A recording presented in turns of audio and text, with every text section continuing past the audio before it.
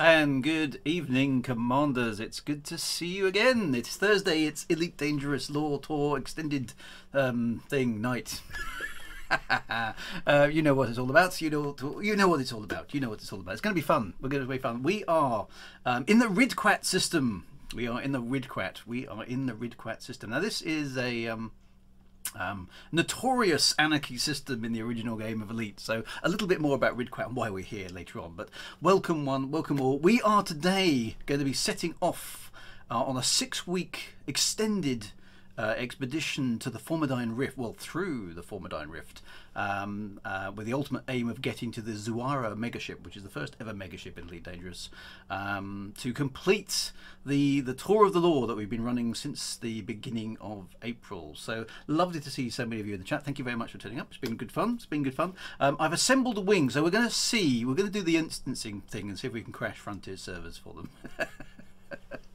Later on, because today is sort of prep. Okay, we're sort of going to launch today. We don't actually have to go anywhere today, but yeah, we're going to kind of bit of a shakedown, make sure everybody's ship is ready and good to go. Okay, that's going to kind of be the purpose of this evening. So if you don't know where we are in the Riedquat system. Let me show you which is the right screen, that one. I'm in Marshall Dock, which is one of the space stations here in the Riedquat system. I think it's the third one out. So that's where I am currently located, and I've assembled a wing. So actually, joining me this evening are my son. So Commander White Wyvern there, you can see on the left hand side, is actually my youngest son Josh. He's joining us on the expedition this time. So his first, well, he actually was on Distant Worlds as well, but got stuck on the way. So. Welcome, Josh. Commander Bograt is with me this evening. Now, Commander Bograt, I happen to know, is also a good friend of mine. Doesn't live too far away from me in Kent. So first time he's been in my wing as well. So welcome to Commander Bograt. And Dante Blaze just got in at the right time. So I got the friend notification there, and that was really, really good. So fantastic to see you as well, Dante Blaze. Thank you for dropping in. I see you are outside the space station right now. So I will get in there as well. So, and welcome to everybody on the chat as well. Fantastic to see you all. Thank you very much. That's really, really good. And we will get on the way. Now, why are we in the Riedquat system? Okay, why are we in the Riedquat system? We are here because this is the place from which the Formidine Rift quest starts. So, for those of you who have read my my book. That was my first Elite book, Elite Reclamation. There's a clue in the book that basically says take a line from Riedquat to Riedquat and line that up. And if you put where is Riedquat? There's far too many things going on here. I need that lighty thing switched off. What's that showing anyway? Where is Riedquat? It's not very. There's Riedquat. Where is Riedquat? There it is. Right. Okay. So line these two up. Okay. Line these two up, and in the distance, you will see the galaxy spreading out. Now, far, far, far away there, you might just be able to see it as the Psi sector. Now, that's where we're going to ultimately end up. Okay, that's where we're going to ultimately end up. But if before all this fancy stuff that you could get on the galaxy map, if you lined Riedquat up with Riedquat, it led out across the galaxy. To a strange, well, potentially strange location in the galaxy out there somewhere. Now you see I've got a few bookmarks, so I know where I'm going. But back in the day we didn't have bookmarks, so that's that's the thing. Now the expedition is 6 weeks. It's not going to be too taxing. Okay, it's not like Distant Worlds. It's certainly not going to be as well organised as Distant Worlds either. So you're going to kind of be on your own a little bit for this trip, but it's going to be a reasonable way. We are ultimately heading out to this point here. Psi JX-FC0, okay, which is the location of the Zuara megaship, which was discovered some time ago now, about 3 years ago, way out in deep space, and it's a reasonable trek. Okay, so we're going to be going all the way out here, and deep in the Formidine Rift, as you can see. It is 12,000 light years away from where we currently are. That's the distance we're going to be travelling over that period of 6 weeks. So not outrageously bad, particularly not for the ships nowadays. Now, when this was originally set up as part of one of the Elite Dangerous Mysteries, this area of space was much harder to travel because we didn't have Guardian frameshift boosters or engineering back then. We had to do it with the best ships we can. So Cobras and Asps were, and Anacondas really were the chosen vessels for explorers back then. And now pretty much any ship, as long as it's reasonably lightweight, can kind of do this. And along the way, we're going to be exploring some of the various bits and pieces. So in the book, where's it gone? There it is. In the book, there's the clue that basically says there's something weird going on out there, and you need to head out. And the other clue that was given is that you need to take your heart and your soul along with you. And of course, there is a heart and soul nebula, which basically marks the entrance, or at least in my head, it marks the entrance to the Formidine Rift itself. Now, actually on the galaxy map, you can see the Formidine Rift is this big chunky area here. And we actually have to cross through another sector here, which the name of it forgets me. I'll find out. Let me go and have a look on the codex because it's slightly easier to see over there. It is this one. So we're currently here. We will be traversing the Elysian shore. Okay, so we've got to go all the way through the Elysian shore, through to the Formidine Rift to arrive at the Zuara. Now, back in the day, the Elysian shore was quite easy to navigate. Okay, until you got to the Heart and Soul Nebula, okay? Because the Heart and Soul Nebula sort of marks the point. You can see it on the galaxy map here. It's around this sort of point here. If we zoom in, let's go down there. There we are. Around where the Heart and Soul Nebula is, you can see the galaxy arm there. It's quite thick, loads of stars, okay? Loads of stars there. Beyond that point, space starts to thin out. The stars thin out, and exactly as described in the book. The stars thin out. The galaxy is faint in the distance. Okay, beyond this point, navigation begins to get harder and harder and harder. Depending on your ship, you may not be able to go directly from the Heart and Soul Nebula to the final destination where the Zuara is. You may have to take a detour. Now, I've plumbed this into the route map that we're going to take. Okay, so we're going to head fairly much straightforwardly out there. Now, our initial destination actually is this place here, S171-18, which is a very exciting name, but it's actually quite nice eye candy for you on your route. So it's the sort of first waymark. It's slightly off course actually, but because it's there, it's very pretty, and we're going to head there first. So that's going to be our destination, and that's where we're going to rendezvous next week. Okay, so rendezvousing tonight in the Riedquat system, which is where we're going to start. We're going to rendezvous at S171-18 next week, and then we can go on from there. So you can take it at your own pace. You can charge off at full maximum speed if you wish. Somebody, as you can see, is already there, or you can just take your time and mosey on around and do other things and various other bits and pieces. So that's the destination will ultimately be here in about 6 weeks' time. So it's a very gentle expedition. Okay, so if you're new to exploration, this is a good chance to try out your ship and give that kind of stuff a whirl. If you're not, you know exactly what the score is. Just end up at the waypoints, and then we'll meet up at the waypoints and explore some of the places that are there and have a look around and stuff. And it's a good chance to pick up some exploration data and other bits and pieces. Okay, so that's going to be good. Now, in the Riedquat system tonight, I noticed earlier on there were 3 fleet carriers, but now they're like a rash, aren't they? They appear everywhere. So loads of fleet carriers. So for those of you, I'm not sure how many of these fleet carriers are actually going on this expedition, but I know some of them are. Okay, so if you, I'm hoping to grab a lift back on one of them. So I'm hoping that one will appear in the Cyrene sector ultimately, and then I can hit your lift back. Which would be a bit lazy, but it'd be quite cool. Let's just have a quick look through here. We have the Zero Gravitas, which is quite good. The GSV Guru Meditation, Code Crashes Folly, Rapscallion, that's a nice one, I like that. The Absolution, bit deep, I like that. Tanilorn, which is another Michael Moorcock reference. Okay, so that's good. The CRV Nightwish, I like that. Is that? Nightwish. That's a nice name. I like that. And I'm always welcome aboard the Nightwish. Excellent. Okay, fantastic. The FNS Agamemnon. I like the Greek. Yes, very good. The Dark Wheel. Ooh, the Dark Wheel itself is here. Coming along on our expedition. Awesome stuff. And Wimbledon Common. That's awesome. So the Wombles are here as well. Fantastic. Some of the names are fantastic for these things. But there we go, never mind. Yeah, so Riedquat is not a nice system, actually. Riedquat is an anarchy system. It's notorious in the original game of Elite for being a place that you didn't go to until you had such, you know, a massive amount of guns and shields and stuff on your ship. It's a really, really dangerous system. But there we go. So for tonight, what I thought we would do is, I just wanted to run through. Some of you will be completely familiar with this, some of you won't. But let's do a bit of a shakedown cruise of our ships. Okay, so all the things that you want to take with you on an exploration voyage, and I can also introduce you to my ship as well, because I've parked my Cobra. Okay, the Cobra that I was using for the earlier part of the lore tour, which is the Robert Holstock. I've parked it up.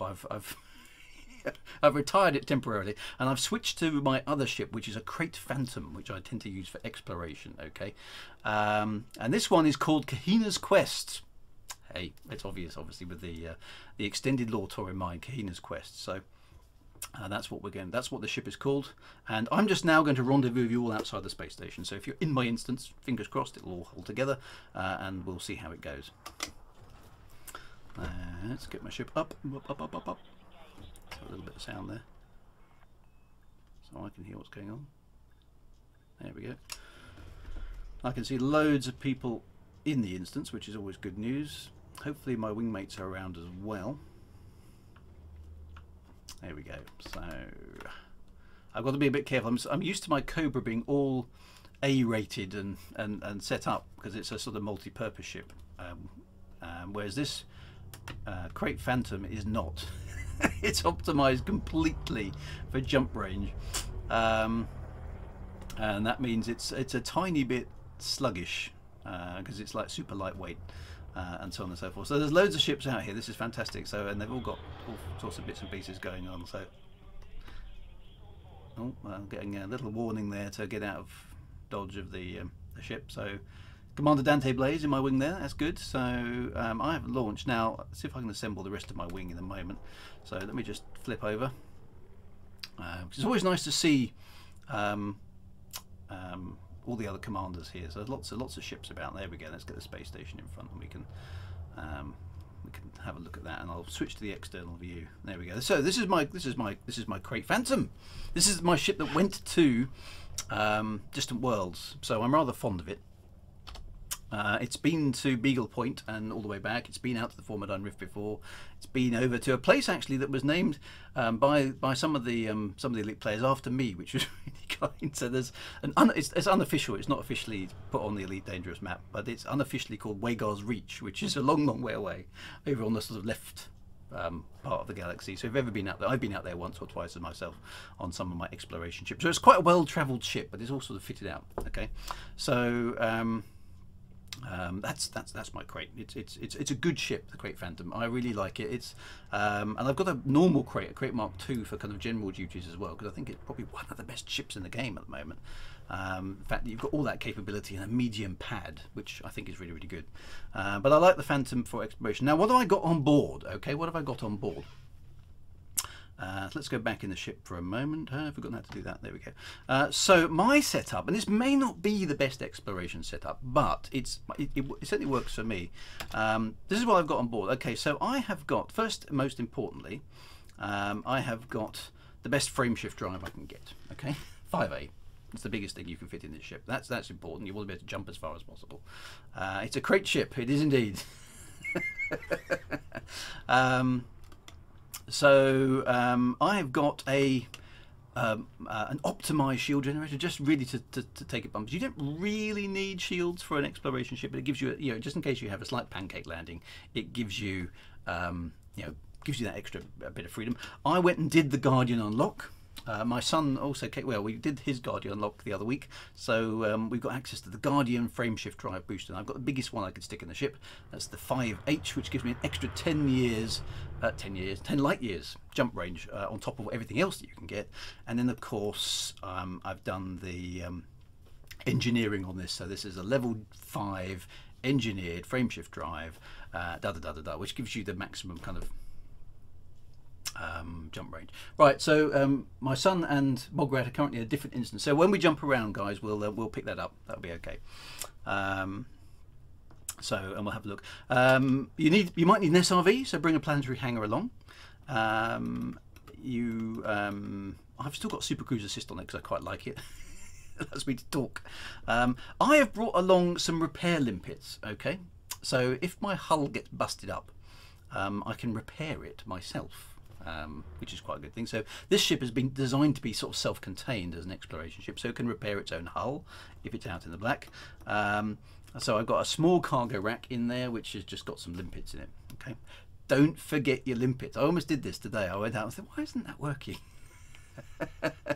Realised I hadn't brought any limpets along, so don't forget your limpets. Okay, limpets are really, really important, and you can repair other folks' ships. So as we're going in a convoy, limpets are really, really useful. So all the usual scientific stuff, so detailed surface scanner, data link scanner, blah blah blah, discovery scanner, all that sort of stuff needs to be on your ship as well.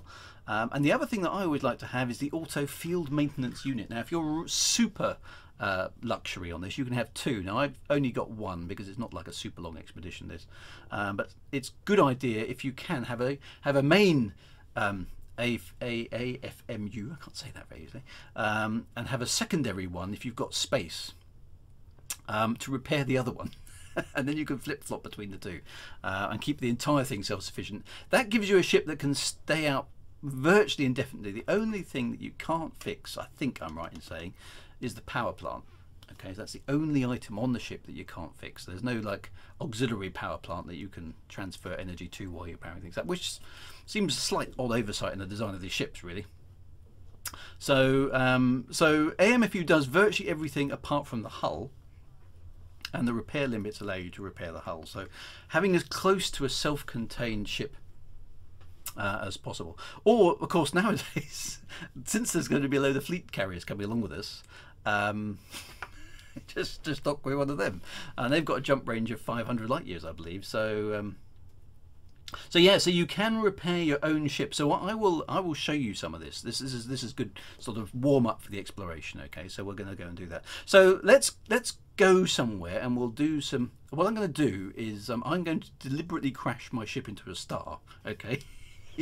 So I can have some stuff to repair, so I can show you how some of these mechanics work, because they're all good for exploration. So we'll go for the whole exploration thing tonight, and then what I want to do is I want to come back here to and we're going to go round to Riedquat, okay, and then we're going to do hopefully a mass hyperspace jump from Riedquat to Riedquat, and then that sends us off on our trip, and then next week we'll rendezvous at a certain place. And that's sort of the plan. We'll see how it works, okay. We'll see how it goes. Now, exploration is my favourite thing in the game. Okay, so I'm more familiar with this than probably anything else. Let's go. So let's go do through all the mechanics that you kind of need to do, because as you're going on this expedition, big opportunity to earn some exploration money, and you never know, there might be something out there that hasn't got anybody scanned it yet, and you can go and put your own name on it. So you know, fun, right? That's what Elite's all about. So let's make our move. So I am going to head. Let's just choose a system, not too far away, and we'll go through. Let's just choose the first one on the list. There we go. So I'm going to go to Crucius Sector JXT B3-3, and I'm going to use that as the system to try out the exploration mechanics. Okay, so if you want to all lock your hyperspace drives onto that. That's where we're going to go. I'm just going to rotate around very carefully.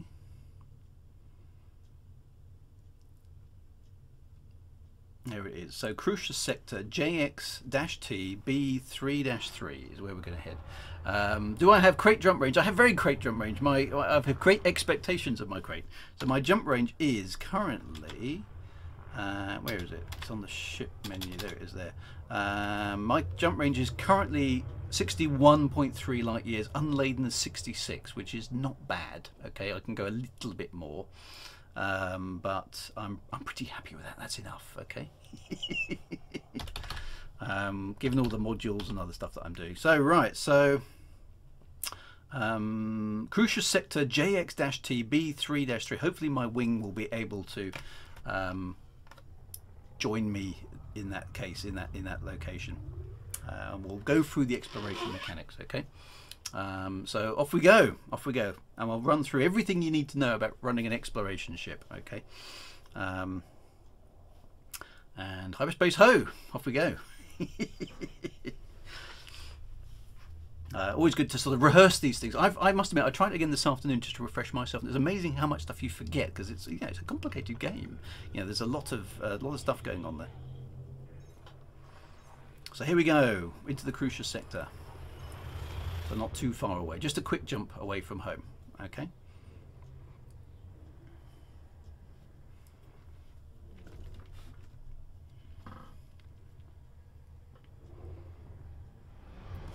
Okay, so you come out of hyperspace. Now I tend to generally throttle back. Now, what we want to do initially is refuel the ship. Okay, so after each jump, just, I mean, it's because it's not too far away.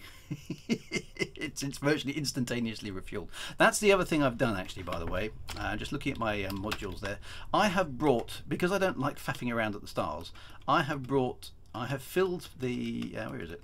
Fuel scoop. I have put the biggest, pretty much the biggest fuel scoop on my ship that I can, a 6A class fuel scoop, which is nice and chunky.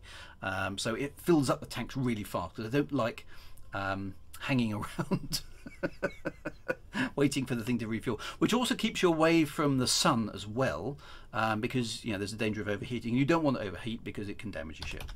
Okay. Now the first thing you should really do after you've refueled is engage your D scanner. What's the actual proper name for it? Discovery scanner, that's it. There we go. So D scanner, do a honk. Okay, do a honk. Okay, that will get you some money. That's the absolute minimum you must do in the system. Okay, do the honk, as it used to be called. Now that's used to be all you had to do. In fact, that was pretty much all exploration was, other than you would then target each system and go and do a local scan of it. With that gives you a certain amount of cash because you've discovered the number of systems in the system. Okay, that's the absolute minimum you can do, and then you can, if you want to, you can jump on. Okay, but if you want to do exploration kind of properly, what you have to do is travel a little bit away from the star, just so it's, you know, A, you're not in danger, and B, you're not, you know, it's not obscuring your view. Okay, so that's the first thing. So do the honk, and it's just literally a case of pulling the trigger on that thing, making sure you've got it in a fire group, boom, and it tells you orbital plane established. There are 7 bodies in the system. Okay, and then once you're free of that, you can throttle back down. Now you have to throttle down for the next bit. Okay, then you have to go and look in your FSS scanner. Okay, so we've moved on from the Discovery scanner. Now we're in the, what does FSS stand for? I can't remember. Anyway, the FSS something system scanner.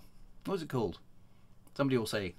Come on, chat, help me out. Full spectrum scanner. There we go.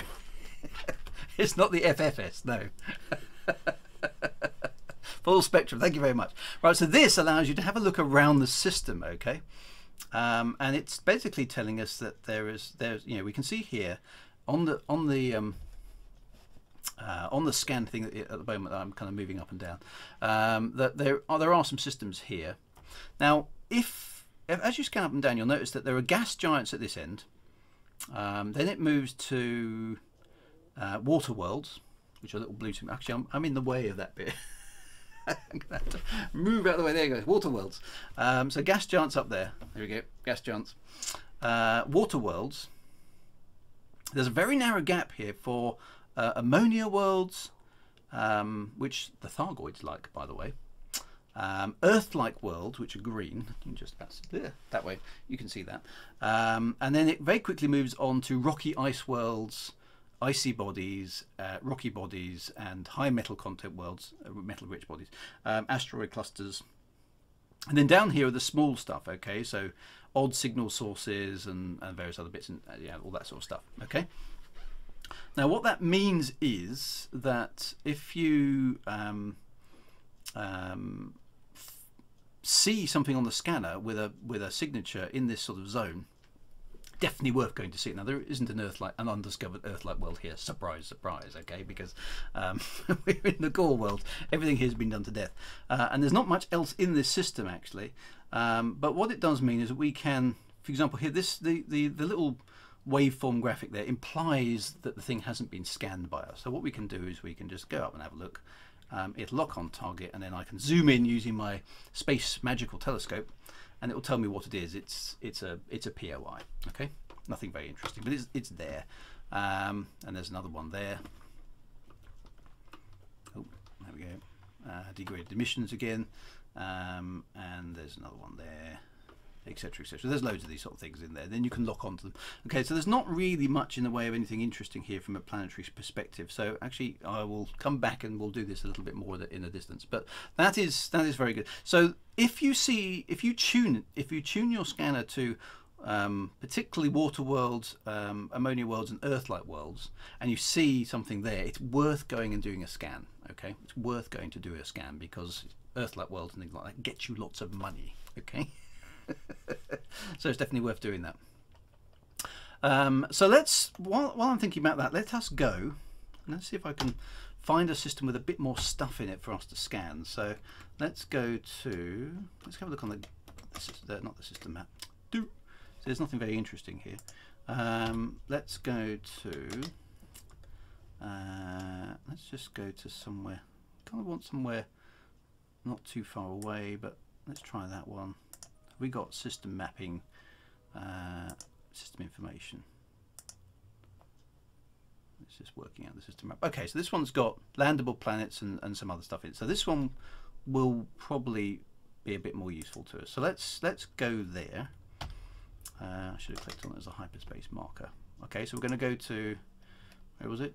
CD 35 19019. Okay. It's another one jump for me, so it shouldn't be too far for you guys. So just we'll just jump around a bit so I can show you the various bits and pieces that we need to do. So again, engage hyperspace drive. Let's head there to CD-35 1909. Okay, 1909. Make it so. Engage. I'm going to do the Picard menu. There we go. CD-35 1909, there we go. And then we'll go through the full spectrum scanner, the FFS, FSS, that's right. So again, as you jump out, refuel, do the refueling, boom, once you've done the refueling, you have to throttle down to use the FSS. So bear that in mind as you pull away from the star. Go into the FSS, and then I'll do my. Actually, no, I need to. Oh, I've done that wrong. Let me do my honk first. There we go. I like to do the honk first. Oh, FSS, exactly right. There we go. And then, again, here we can see the various different planets. So if I tune it, there's obviously an Earth-like world in this system, okay? Now, what that allows me to do is, as you can see, this system is populated. Where is the Earth-like system? It should be on this orbital. Oh, look, we've got one of those liners. I don't know where it actually is. Is it over there? It's interesting. Unless it's obscured by the planet. No, it seems to be. Never mind. Okay, well, let's go. Oh, they've already been scanned, of course. This is why it's not working for me. I might need to try a different system. Sorry about this. I'm going to travel on a bit. I need to get to a system which hasn't actually. We kind of want one that isn't inhabited. Let me see if I can find one. That's the problem with this part of space, is there isn't much to explore. Because of the way this, I definitely had one earlier. So, which one did I use? Right. Okay. Sorry. Let's go back this way. Apologies for this. Let's go here because there is nothing in this system in terms of civilization. Okay. There's nothing. There's nothing in that system. So I'm going to go back over here. Apologies for this. I should have made a list of the stars. Crucial sector DL-Y. D164, and we'll go there. It's a bit of jumping around. It's all good fun. It's making sure the hyperspace drive is working okay. And this one's a little bit further away, so this is a nice level jump, 41.4 light years. Let's try this again. And of course, depending on your jump range, yeah, see, it's all on the, it's all too much civilization. Here we go. Let's jump somewhere that hasn't been settled, okay, which means we can explore it using the exploration mechanics. So again, out we come, refuel. We get a nice little piece of music there that plays when we reach the end of our calculated jump. Obviously don't get too close to the star. You can see how fast that fuel scoop is though. It's like super fast. So there we go. Let's jump into that system. Head for CD. Where are we again? Crucial sector DL-Y D165. Okay, so there we go. People jumping into the instance now. Slow down. Do the honk. Don't have to slow down for the honk, but I just generally do it in this order. There's there's only two things in this system. I'm not having much luck with this. There's only stars in the system. Come on, game, give me a break here. I'm going to find another one. What about that one? It's a red dwarf star. Is that going to be Tianve? I've been there before. I don't want one of any people in it, which is of course a bit difficult. Col 285 sector, red dwarf star. Let's try that one. I'm going to just jump around a little bit until I find what I need to show you this. So there's a red dwarf star. Let's try that one. So you're going to have to kind of play catch up, okay? It's the wrong one for exploration. Yeah, I know. Am I going to show neutron boosting? No, I'm not going to show some of the more complicated stuff tonight. We will try and do that en route, I think. I think that's going to be fun. Oh, I can filter. Yeah, I can filter that. If this one doesn't work, I will do that. That's a really good suggestion. Has anyone mentioned Raxler? Well, we have mentioned Raxler in the past, but yeah, we're not talking so much about Raxler. We'll talk about Raxler a little bit when we're on the actual mission. But let's go through the basics, which is just showing my inability to choose the right systems. I thought I was in the right one to start with, but I'm not. But never mind. We'll find what we need. We will find what we need. Okay, so red dwarf, which is always a good place to be. So I'm going to just do the honk quickly. Come on, give me a whole bunch of things to scan. Right, there's 12 orbital bodies. This looks more encouraging. Okay, good. Right, so head here. Right, our fuel scoops, get the star behind me, travel away for a little bit, and then, right, okay, so now this is better. All right, this is better. This is what you see when you've done the honk, and there's something in the system, but you're not sure what it is. Okay, so you tune your scanner to the frequency, and it's telling us that these are icy bodies. Okay, so it's nothing particularly exciting. Okay, but there's some stuff in the system. Okay, so the honk has identified there are 12 bodies out there, but we've only got 2 because that's what's in range of our scanners. So what we need to do is we tune it to the frequency, and then we have a look around with a telescope, and that's telling us that there's something there. We lock onto it, but it's not that one. Maybe it's one of those. Okay, so that's going to be a POI, so we don't want to worry about that. We want one of these. Now it should show us the orbital path. There we go. So there's something over there. What is it? It is a... oh, there's 2 of them. There is... it is, surprise, surprise, an icy body. Okay, so that's how the FSS works. Now we just got extra money for doing that. So you get some money for doing the honk with a discovery scanner. You'll also get a little bit extra money for doing what we just did there, locating the object and zooming in on it. Okay, so there's another one there, and we can zoom in on that one too. That's another icy body. These are not particularly interesting systems, and you know, your chances of stumbling along an Earth-like world are quite low in general terms because they're the rarest type of planets and they're therefore the most valuable. And as you can see at the bottom then, our filtered spectral analysis, whatever that means, starts to populate itself with what we've discovered. Now if you have, where we are in the bubble is incredibly well explored, so we're not going to find anything new tonight, okay? But down the bottom there, you can see first discovered by Rakamaz and first mapped by Lavish Brunette. I quite like that. Those are the people who first came by this. Now, the route to the Formidine Rift is also quite well explored, so you're almost certainly going to be coming across people who have been there before. But if you branch out, either on the way out or on the way back, if you branch up or down or left and right, all those kind of things, you'll quickly enter areas where there are no first discovered by or no first mapped by. Okay, so we've done the discovery bit. Okay, so you do the discovery scan, that gives you a honk of the system. The FSS then allows you to go and have a look around with this sort of super magical telescope which just gazes through space and looks at things. See, there's another couple there, and it has this amazing ability to zoom in from any location and look at whatever the object is. Now these are all fairly boring rocky worlds, which is not really a surprise, but there's another one there, so we can keep zooming in. Now each one of these is giving us money.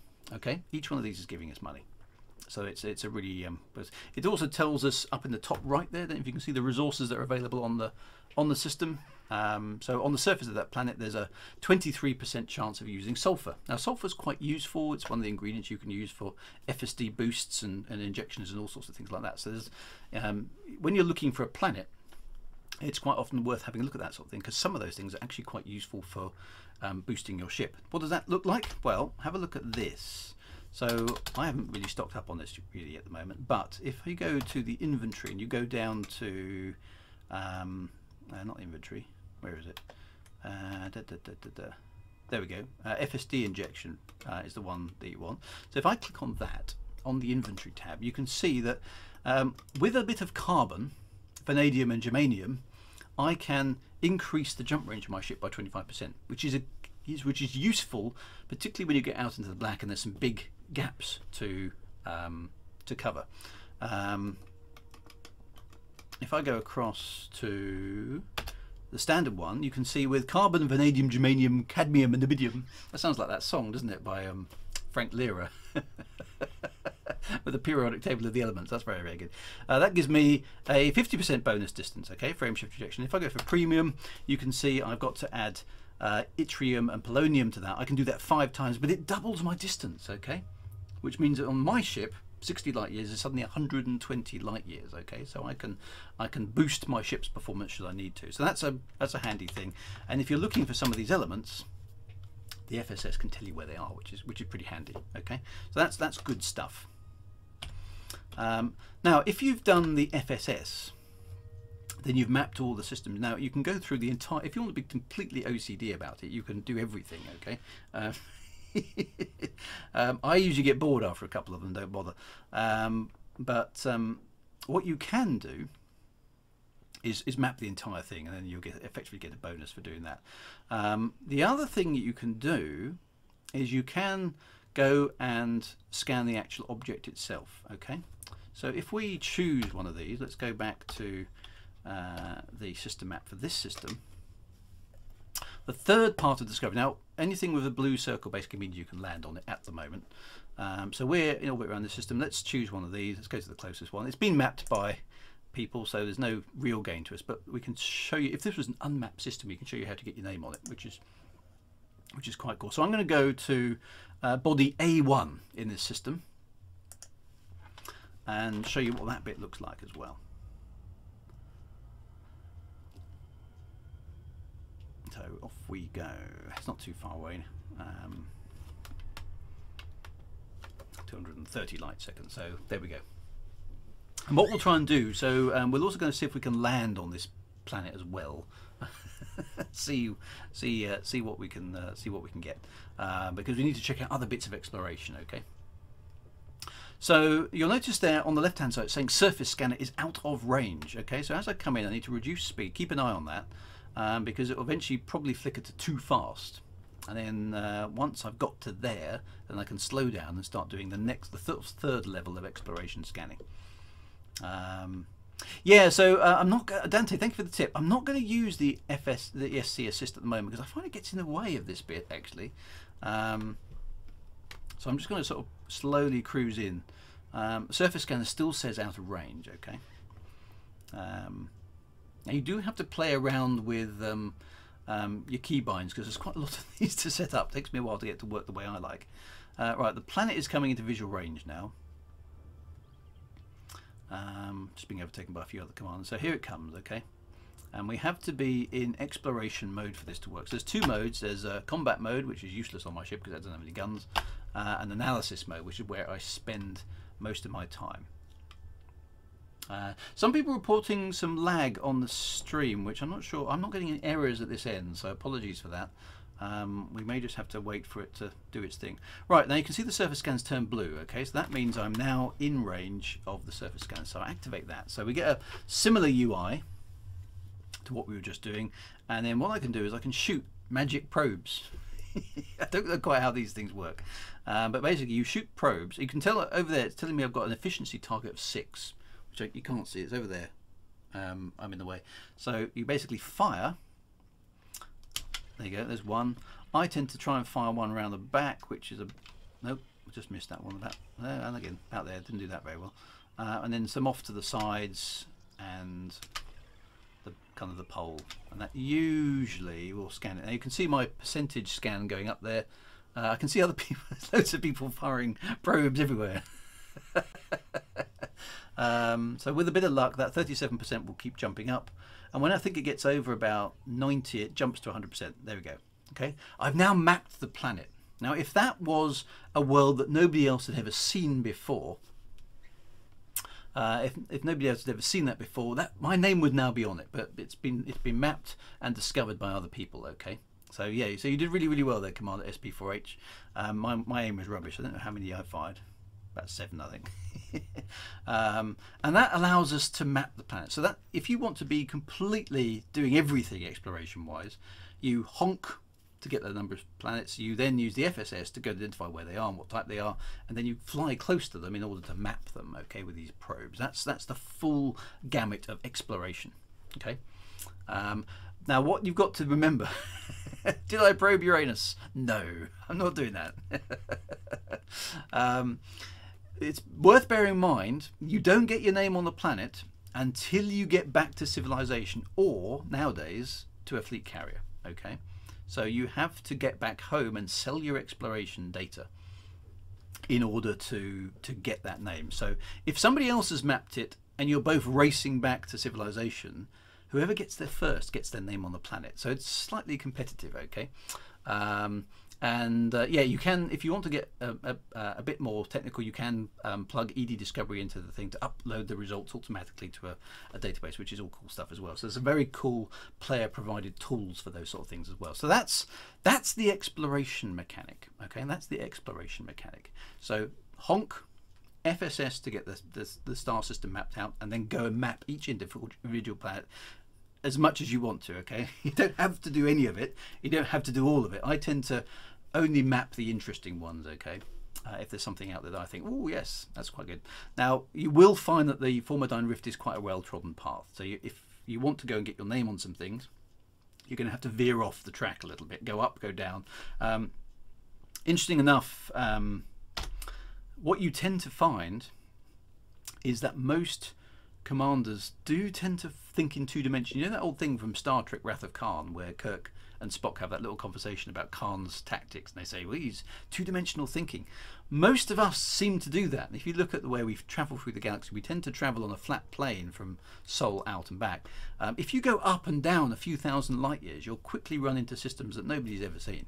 And bear in mind that like less than 1% of the galaxy is actually being mapped. There's plenty of stuff out there for you to go and put your name on should you wish to go and do so. So lots of stuff you can do.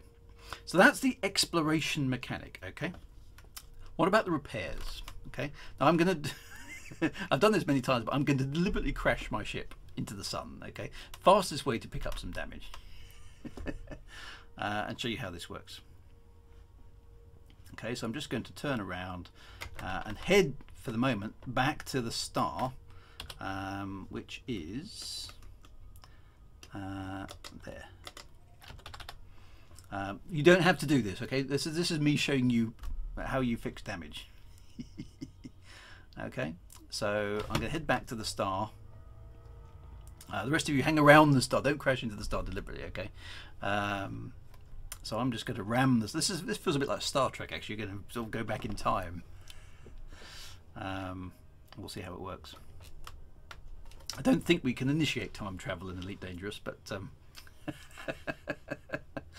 that's, yeah, who knows.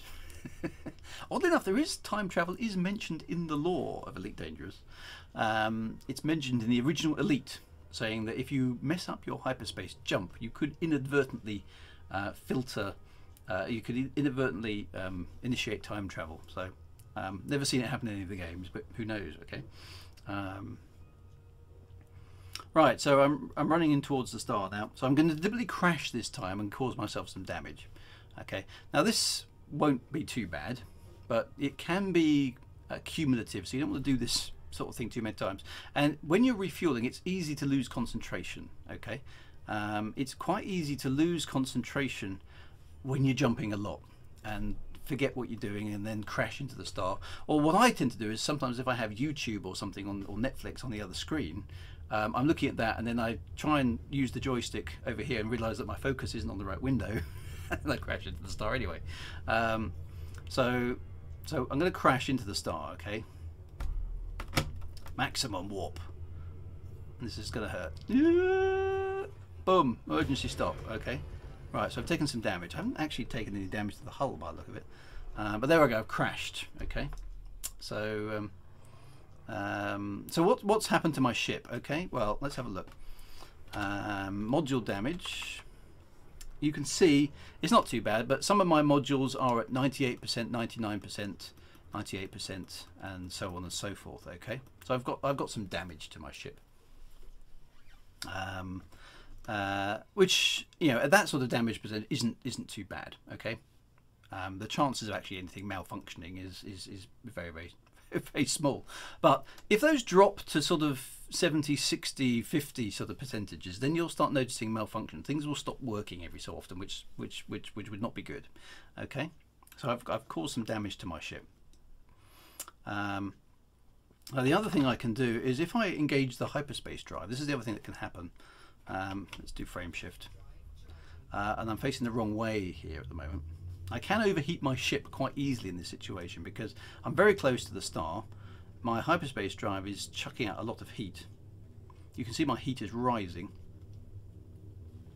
And when my heat gets to a certain point, my ship starts to smoke, which I think is quite good. And then when it gets past 100, sparks and stuff will start to jump out. Okay, so it's now warning me I'm getting heat damage. Okay, so yeah, this is something that's an occupational hazard when you're close to a star. And this is being deliberately mean to my ship. Okay, so it's now beginning to cook because of the proximity to the star. And if it keeps going up, which it is, you can see it's now at 121%. Sparks start flying. It's all cool animations. So my ship's in trouble. It's not enjoying this. Okay, so right, so let's get out of here.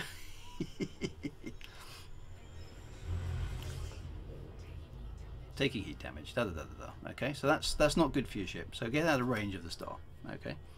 Now you do have the options to have heat sinks on your ship. I haven't actually got any on mine because I tend to be careful enough not to need them. But every so often a heat sink can be a good addition to your ship. It goes on the utility slot and will allow you to cool that down. Okay.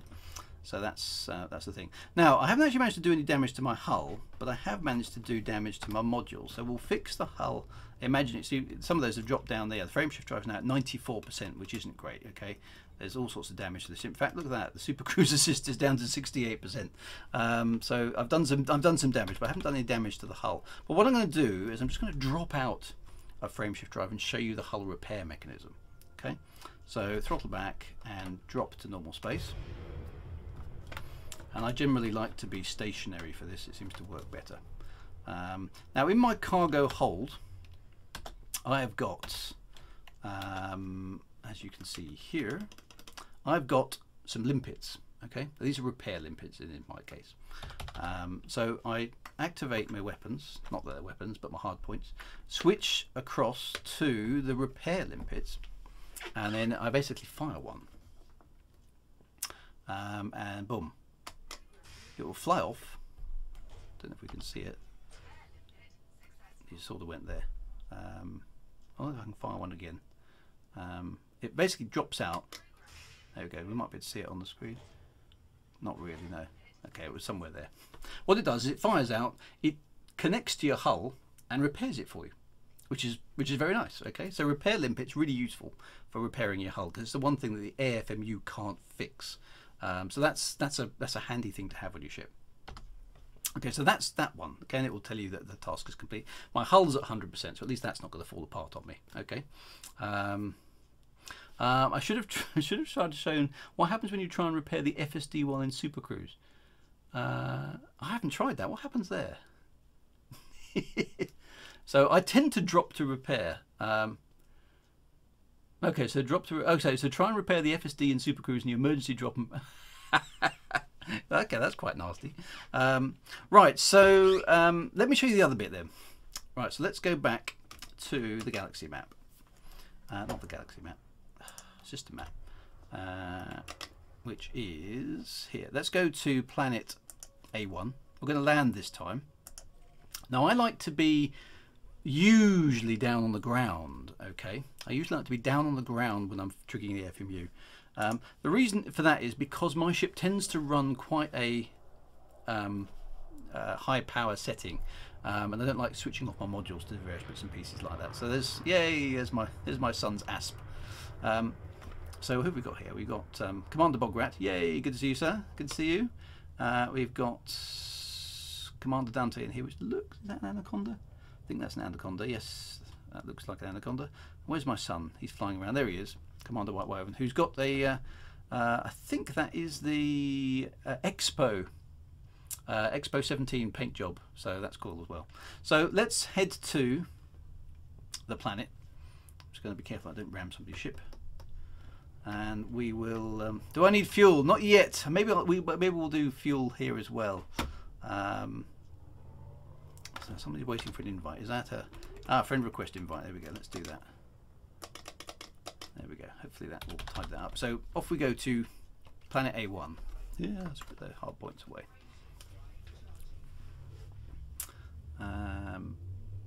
I'll see if we can find something. See if we can find something distinctive on the surface of the planet to actually kind of land near, so that we can hopefully meet up an instance and drive around on the surface a little bit as well, because that's important too. Because one of the things that's quite cool on these expeditions is to rendezvous at a particular location and just sort of scout out and see if we can find any interesting features and see if anybody's, you know, on the trip has found anything that's worth seeing. Because occasionally you find planets that are a bit wacky, or they've got interesting cliffs and craters and all things like that. So there can be quite good stuff. So planet A1 in this system, and I'll show you the next repair thing. So that's how you repair the hull using. I can't give you a wing invite, C Dweller, because I've got too many people in my wing at the moment. So we'll have to see what we can do about that when we get back to Riedquat, or well, sorry, we're going to Riedquat actually along that line. Now, as we're approaching this planet, now this should be the same for everybody. Let's see if we can find a distinctive marking on it. So there's a round pink spot, which is quite distinctive, you know, there. I'm going to aim. I'm going to aim for that, okay, and we'll be able to look up the coordinates when we come in. So the centre of that pink spot there is where I'm going to try and aim, and we'll give you the coordinates when we're down and see how many people can join us in that instance. So for the benefit of my wingmen, I will put my wing beacon on. There we go, so they can find me. So this spot here, it is actually a crater.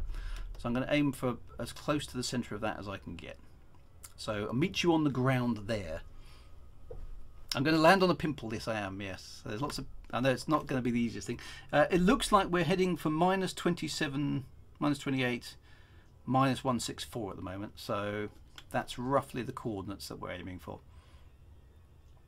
So you'll be able to see the coordinates when we get down.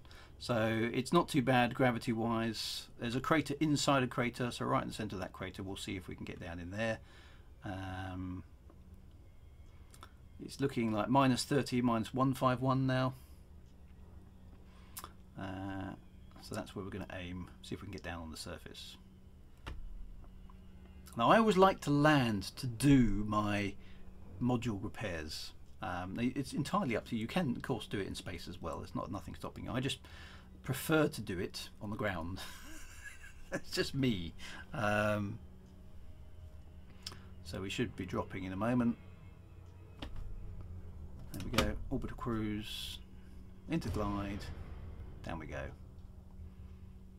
It's a nice, very average bowl shape. So we're now at -30, -146. So that should give you a clue as to where we're going to be. Gravity is 0.19, so nothing really to worry about. Looks pretty smooth down there, so let's drop into this very simple bowl-like crater and head on down.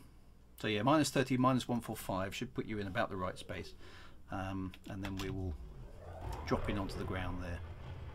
If I can find somewhere flat to land. Doesn't look that smooth down there actually. This is the other thing to obviously be careful of, is watching your descent. So let's see. It's very featureless actually. Not the most exciting places I could have chosen to land, but there we go. It's nice and easy to do that. Okay, so yeah, so -30, -145 on planet A1. Then hopefully some of you will end up in the same instance as well. I can see another Krait Phantom. There we go, going down. So engage your undercarriage. We'll see if we can meet up on the surface down here.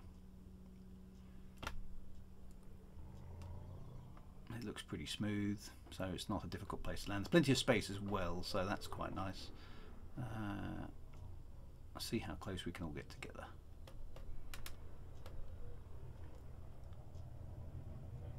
Just need to find a place.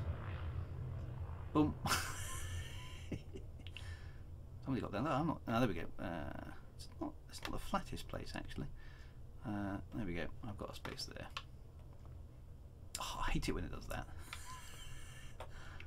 Actually, let's go up a tiny little bit. There we go. That looks pretty good. So down we go. Oh, and then it just does that just before you land. It's like, really? I'm gonna have to go up again. Let's go back a bit. Come on, stop. There we go. Alright, let's try going down again. Yeah, I'm down. Right, so that's just the landing. Okay. Yeah, so maybe we'll play around with some of the instancing to see what we can get. My son is trying to land in front of me as well. He hasn't got his hasp down yet. So see how we go. See if you can get into the instance with us if still possible. So with the repair, so when you're landed, your thrusters are offline. Okay, so one of the things that takes most of the power on your ship is off, which is for me quite good because it means I can switch on everything else. What are the coordinates? Okay, the coordinates where we are -30.8, -145.5. Okay, Josh is down. Nicely done, Josh. Well done. Quite a few other ships parking down here as well. Now, so the thrusters are offline, so that means I can fire up the auto field maintenance unit. Now, the auto field maintenance units is a bit odd. They don't take up any mass on your ship for reasons. But they consume a massive amount of power, okay? So they're quite expensive things to run. So I tend to leave mine switched off most of the time. But I'm going to activate it now, and it'll allow me to switch things on, okay? Now, in order to repair a system, okay, that system needs to be offline, okay? So you'll notice when I repair it, it's now being repaired, but the thrusters are offline for the duration of the repair. Okay, so it'll take a moment for that to get up to 100%. Did I cancel that? There we go. It's working on it. Okay, and you'll notice the auto field maintenance unit is counting down because it uses up units of something. Okay, to do the repair. So now it's 100%. I can do the same. And then I can leave it inactive. Same with my Guardian frameshift drive booster. Okay, so that's going to take a little bit of repair time into it. And notice my field maintenance unit is discharging itself. All right. And yeah, you do need to switch them back on again. Now, most of this is totally harmless, okay? Most of this is totally harmless, okay? And I need to switch it back on. Same with the shield generator, if I want to repair that. Shields will go offline while I'm doing this repair. So this is why I like to be on the ground, because I can't bust anything on my ship. And it's able to do a complete repair, okay? And then obviously my shields will need to come back on. And start recharging. Planetary vehicle hangar again, not a problem with that. So I'm just going to run through these and fix everything. So I like to do this when I'm on the ground, simply because it gives me a nice feeling for being stable. Okay, so that's done. Don't forget, if you forget to switch something back on, it simply won't work. So I've done that before. I've switched off my planetary vehicle hangar and wondered why I can't get into my SLV. So just be aware of that on all those sort of things. So just wait for that to repair. You can see my shields are coming back up. I've only got really lightweight shields on this ship anyway. The absolution will be in orbit in about 7 minutes. Okay, fantastic. One of the fleet carriers is coming. That's awesome as well. So that's the fuel scoop. Frame shift drive, obviously important. Repair that. And you just get that little spanner next to it, showing you what's actually going on. And eventually that will fix everything on my ship. So my ship is able to repair itself. Now with the fleet carriers come along, of course you can just go there. But if you happen for whatever reason not to be in range of a fleet carrier, having this capability on board is really useful for your own ship. So I just like to be self-sufficient when I'm flying around. Okay, so we'll fix the cargo hatch now, and you can see my auto field maintenance unit is discharging quite quickly. Okay, so it's capable of fixing everything pretty much, but bear in mind that it runs out of whatever it's full of. Magic space dust or something. Okay, so bear that in mind. Now there's one you need to be careful of, okay, and that's the life support, because in order to fix it you have to turn the life support off. Okay, now if you turn the life support off, for some strange reason in Elite Dangerous, instantly everything in your ship becomes a vacuum. I don't know why that is, because the cockpit should be full of air, you know. So, but that's not the way it works in Elite Dangerous. So when I repair the life support, instantly I start to, you know, presumably my Remlock mask comes down, and I'm running on borrowed time. You can see here, oxygen depleted in 7 minutes. Okay, so I've got to be a bit careful of this. So once it's immediately refueled. Once it's fixed, immediately switch it back on. Don't forget to switch your life support back on. That's really important, okay? I don't want to be responsible for you dying because you fixed your life support but didn't remember to switch it back on again, because your ship will just self-destruct, okay, and then die. So that's not good. Don't do that. I've done that once. Don't do it again, okay? That's really bad. You don't want to die because you forget to turn your life support back on. And basically you just run through all the systems like this. So I'm going to do it a bit faster now. So I can do simultaneous repairs. So you don't have to do it in order like I was just doing it there. Cockpit canopy wasn't damaged. Now the only one that you can't fix at the moment is the power plant. Okay. So damage to your power plant is unfixable, which is a bit annoying, because you kind of would like, be nice to be able to put a small backup power plant on board to fix the main power plant. Then you could be entirely 100% self-sufficient, okay? But you can't do that, which I don't know why. You know, there should be a way around that, you would have thought. And the auto field maintenance unit cannot fix itself, okay? So some commanders will take an extra automated field maintenance unit along in order to fix the other one, and the other one can fix the second one in a sort of weird reciprocal sort of way. So, so all that can be done, okay? Anyway, so that's I think all good now, other than the power plant. I don't know, can the canopy be fixed? Is that fixed by the, does anybody know if the canopy can be fixed by the limpets? I'm not sure if it is or not. Somebody will be able to tell me. So all of those things are good, okay? And then just make sure everything's switched back on again. Otherwise stuff won't work on your ship, okay? So you can be pretty much self-sufficient, as long as it isn't broken. Okay, so if broken, it's busted. So sellotape. duct tape. Yeah, just about. Actually, there are some ships with what looks like duct tape on the interior. So there we go. Anyway, so that's repairing your ship. Okay, so you can repair the hull, you can repair all the modules. That's important as well. What else is there to do on an exploration trip? Well, as you can see, there's some folks camped outside. You can get in your SRV. Now, if there's space on your ship, depending on your build, carry two, because it's easy to have an accident in an SRV and bust it. Okay, now if you die in your SRV, you'll be returned to your ship.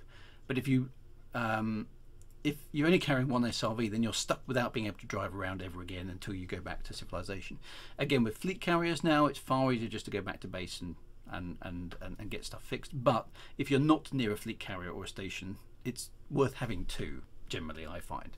So get yourself two, and then you can, you know, drive around on the surface. So so you can repair cockpit cracks, but not gaps. Okay, so that's fair enough. And synthesis, yes, so we'll talk a little bit about synthesis as well. So there's things that you can do. So if I'm just driving out, I'm going to go meet my fellow SRV drivers and crash into the landing strut of my ship. Oops, I'm not a very good SRV driver. There we go. Who have we got here? Oh, there's my son, and my wing is there. Good Commander Bograt, Commander White Wyvern, good Dente, and some other people's as well. So there we go. Nice view of all the ships.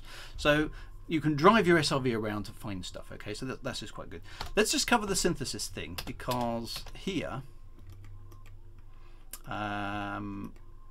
you can do various bits and pieces. Okay, so in the SRV, I can repair the SRV as well, using things that I've collected over time. I can refuel the SRV. Don't quite know how this works, because the SRV is supposed to run on hydrogen, and yet somehow it makes hydrogen out of sulfur and phosphorus.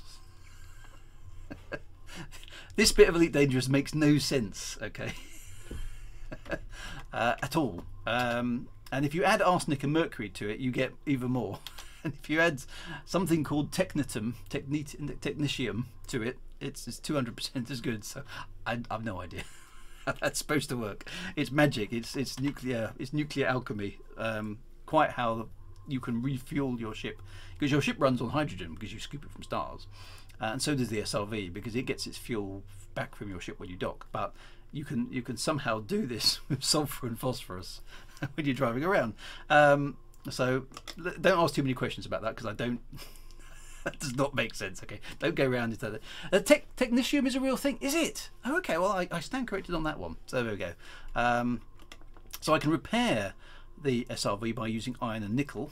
So presumably the SRV is made out of iron and nickel. I don't know. But if you add some vanadium and molybdenum, which is a real thing, you can do things, and there's other things you can do as well. So it's sort of a bit magic, and then you can also rearm your ship with other things as well. So it's useful having loads of materials on board of that to allow you to do that. Okay, it's worthwhile having those sort of things. How do you find those things? Okay, well, follow me. We'll do a little bit of SRVing just to to do these things. So if you're on the surface of a planet, and you need to get away from any big objects like ships, okay, so let's head out over here a little bit. The other guys can follow me around. Now you notice on my scanner there's some slight variations in what the scanner is showing me. Okay, and if I head in a general direction of a signal, it'll slowly start to focus in on something like that. So there's a bit of a signal over here, so we're just going to drive in that general direction and see if we can pick anything up. It's getting stronger, kind of ahead of us, so hopefully there's something out here. It's a bit orangey, of course, as to whether or not you find anything, but there's a ping on the scanner, so let's just keep driving for a bit. Now at a certain range your ship will go and I've kind of lost the signal now. It's moved off over there. Let's turn to the right. At a certain range your ship will decide to wander off on its own. Okay, it'll sort of take itself out of the instance.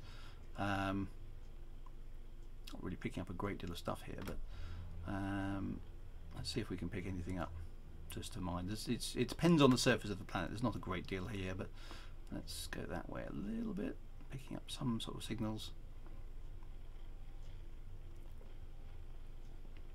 So be aware that if you drive around for a while, your ship will take off on its own and disappear. Oh, I think I'm picking up an orca up there. Let's head over here a little bit, see what we can find. Is there anything actually on the surface of this moon at all? There's something over there, maybe. This is where it's not going to give me anything at all.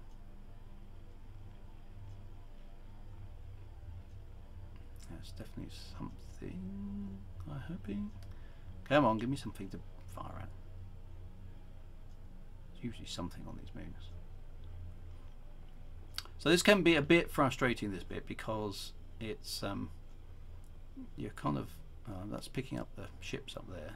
Don't want that. Whee! Spun around there. Nicely done. Let's head this way. See if we can pick up any items on the ground here. Not really picking up a great deal of anything actually. It's pretty bland.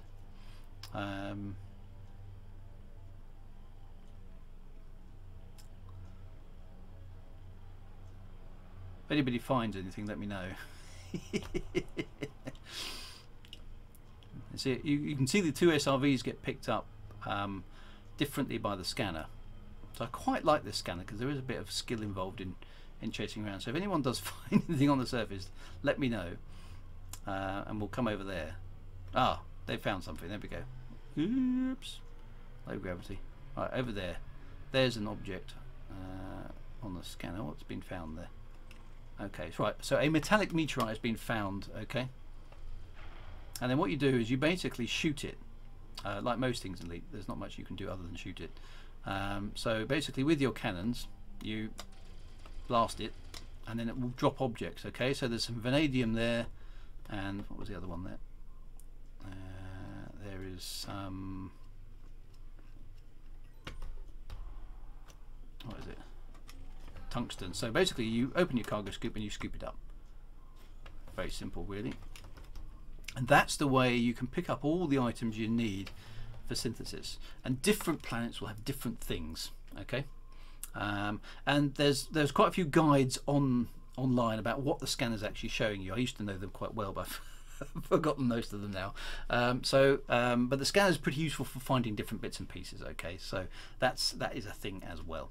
So that's basically how you use the SRV to go gather materials for doing synthesis. Now synthesis is very important both for the SRV if you get stuck somewhere, but also for your ship if you need to do various bits and pieces. So you can keep your ship very self-sustained, which is quite cool. So back to the ship. Let me show you that synthesis time. Where are the ships? Oh, they're up there. Right, so see you back at the ship, guys. Last one back at the ship is a, I don't know, Space Weevil or something. Now the other thing you can do is you've got thrusters on your SRV, so you can jump around. That's quite good fun. If you find a nice bit here, like a jump, you can try and get some air. Do be careful that you can quite easily damage your SRV. So bear that in mind as well. I quite like jumping at full speed. These things are a little bit hard to control actually sometimes at full throttle, but I quite like flying them. But when you're out exploring, it's best. There we go. I've just about lost it there. Yep. It's probably a good idea not to be too reckless with your SRV because they're quite easy to bust. Yeah,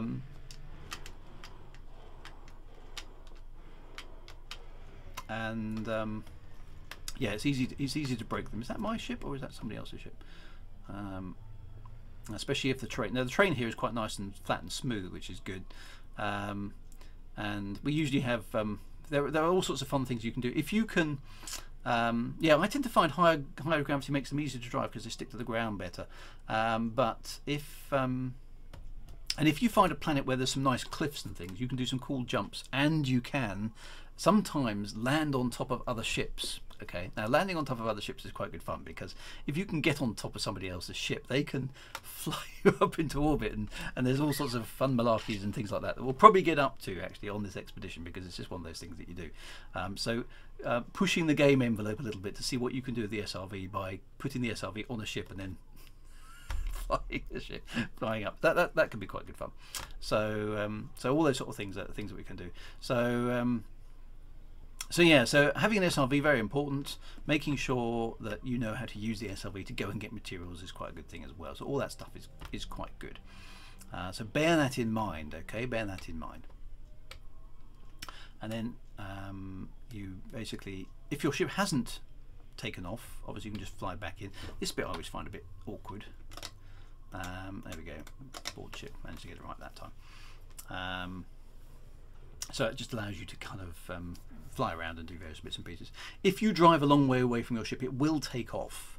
Now the only thing to bear in mind there, oh yeah, so driving to a geyser, if we find geyser and things, is good. Yes, and redocking your SRV does fix it. Okay, so that's a useful thing. So if you're low on things but your ship's nearby, don't worry, just drive back to your ship and get on board and it will fix itself.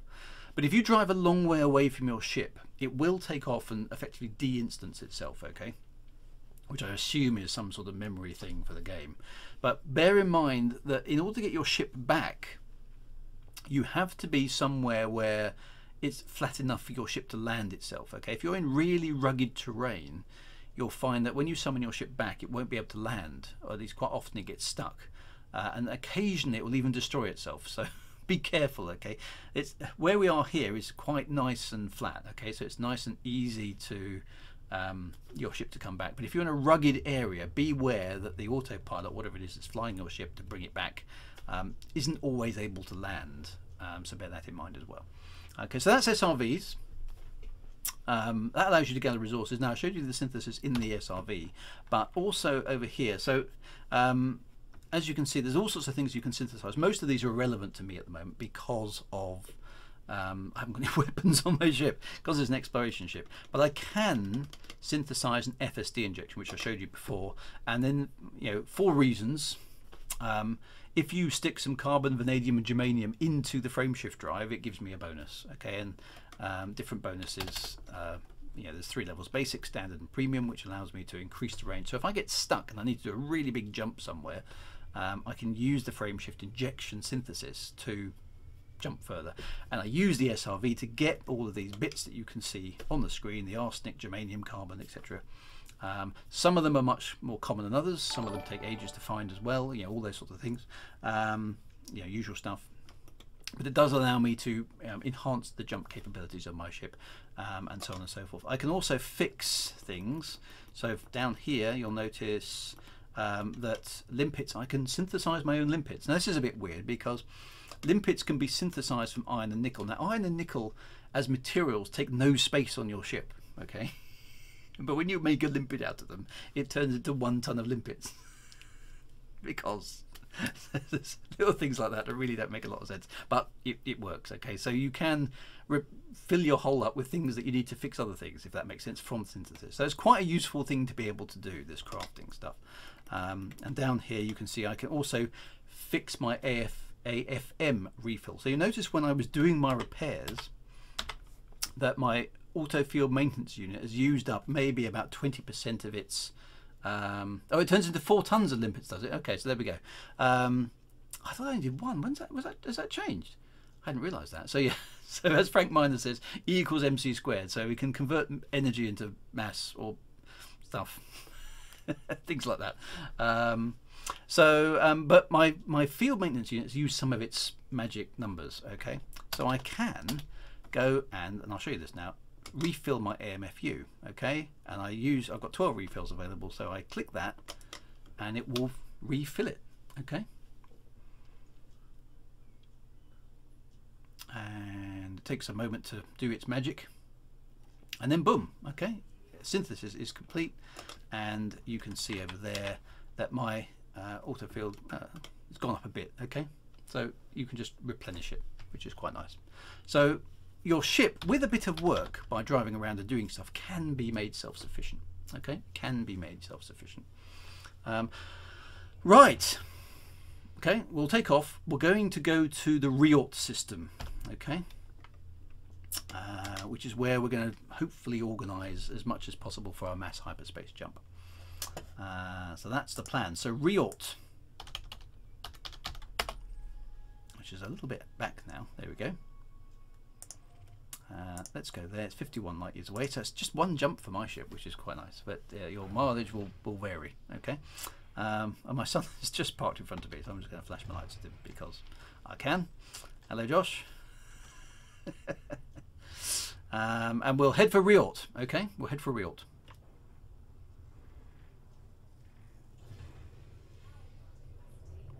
Oh, I've got something. See, this is something I need to bear in mind on my thing. I forgot to switch my auto field maintenance unit off. So that's not a good thing to do. There we go. So double check your systems, okay, before you turn them off. And prepare to fly. So I'm just going to have to wait for my shields to come back online. So yeah, it's easy to make mistakes because there's quite a lot of complicated systems in there. Okay, so do bear that in mind. Right. So where is Zeance? Now, one thing you always find every single time, almost without exception, is when you take off from a planet, the next system, regardless of where you're going, where you are in a galaxy, is always underneath the horizon, and today is no exception. I don't know. That's one of those unspoken rules of ED, that the planet, the system where you want to go to, is always. I even left my landing gear down. Is always obscured by the planet. Okay, it's just one of those things. So yeah, crazy stuff. Right, so we need to super cruise a little bit to get the planet out of the way. So let's just go and have a look at that. Where is it? Do we get a rear view? There we go. Super cruise out of the way. Maximum super cruise. And as the planet starts to recede, then we can alter course to get Riedquat into space. Now, actually, did somebody said the fleet carrier is going to appear here? So yeah, so a couple of fleet carriers have joined us. We have the Zero Gravitas and the Absolution have joined us here in the system. So the main hyperspace jump is going to take place from Riedquat, and I think we should just head for Riedquat again to sort of finish it off. So what I was planning to do is, if we can get as many people into the instance as possible. So for those of you who are not sure, we're in the Drew Wager private group at the moment, and we're going to rendezvous in the Riedquat system. And we'll try and execute a decent hyperspace jump from there, which is always a good way to start these expeditions. Most of these expeditions start off with trying to cram as many people into an instance as possible, and then doing a kind of mass hyperspace jump as well. So let's see what we can get. Now, it would be good to rendezvous with one of the fleet carriers that's in the, if there are any in the Riedquat system. So we'll see if there are any there, and then kind of organise it from there. Right, so this is the Riedquat system. Let's have a look. Let's just throttle back for a moment. Who is here and where can we rendezvous? So no fleet. Oh, there's a fleet carrier, which is the hard candy. Okay, so there's a place we can go. So let's head out there, I think, for the time being. I don't know if there's anybody on the stream, but we'll head out to the hard candy fleet carrier for the time being.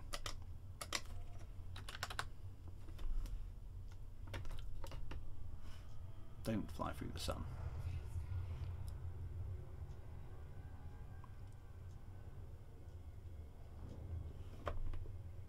Oh, it's right close to the star. That's a bit weird. Okay. No, doesn't feel so. Don't forget to do the honk, of course. So bear that in mind. Switch mode, of course.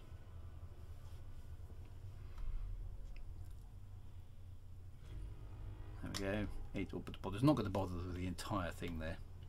I don't know if they hard candy is part of the tour or not. Apparently it's set to war, so we can land there. If anybody who is on the tour and in the chat is bringing a fleet carrier into the Riedquat system, let us know that as well, because we'll camp there So yeah, it'll help if you get a couple of in your wing to deal with the invites, so you can just get on with the stream. So that's okay. So I might say whether or not Commander Bograt and Dante can try and encourage other people into the instance as well. We'll see what we can do with that. But if you're in the Drew Wager private group, you've got a good chance of getting in there. So let's see how that goes. It depends a little bit, of course, where you are in the world. And the magic of instancing, which is always hard work. In fact, all the way through the lore tour, it's not been too bad. We just haven't seen that many people. Where in Riot to bring the carrier? Okay, well, I'm pretty happy wherever you'd like to bring it, actually. So, if you are bringing a carrier specifically into the tour. Why don't you park it around this nice? Why don't you park it around Riot 2? That looks like quite an interesting place, and there's nothing else there. It's a planet with rings. So while you're doing that, let us know how you're doing. 15 minutes for the absolution to arrive. Okay, so we will we'll wait for the absolution to arrive in there. And if you can park it around Riot 2. Then that's where we'll go from, because I don't know if I've just flown past. I don't know if the hard candy is anybody who's here, so it might just be somebody who's flying around. And I've just selected Riot 2, which was a mistake. So I'm just going to hang around for the hard candy for the moment, and then when one of the fleet carriers that is on the thing, if the fleet carrier owners could go to Riot 2, that would be good. And then we could watch her jump in as well. Yeah, that would be good fun. Okay, so we'll try that. That is very cool. So give us a countdown for the absolution. That would be really good when we're on the stream. So these fleet carriers are going to make exploration quite a lot more interesting. I've noticed also there's a map where all the fleet carriers are in the galaxy. I don't quite know how it was generated, but I saw it on Reddit, and Josh, actually my son, pointed it at me, which is very cool. And they're everywhere. You know, they're out in the Formidine Rift already. They are over in distant worlds, Slomi's Reach. You know, all the different places. You know, Sagittarius A Star, all those sort of places. You know, everywhere has got a fleet carrier already. And Wimbledon Common is coming as well. So, do we have to travel to Riot 2 and drop out of seats? So yeah. So how do we know where the fleet carrier is going to arrive? I haven't seen one arrive yet, so I'm quite looking forward to seeing that. So yeah, we'll try and do that. That would be quite good fun. And then if we can congregate around one or other of those two ships, that would be quite good. So this is the hard candy. I don't know whose ship this is, but it's got very nice pink landing pads. So that's all good.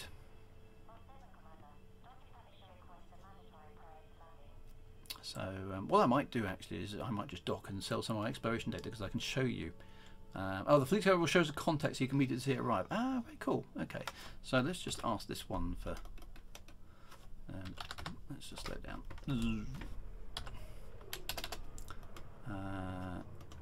Yeah, let's just request docking. Docking pad 10. Oh, let's put it on the side over there. Okay, will do. So I'm just going to dock for a moment, because this is the final bit. Okay, so if you've done some exploration, then you can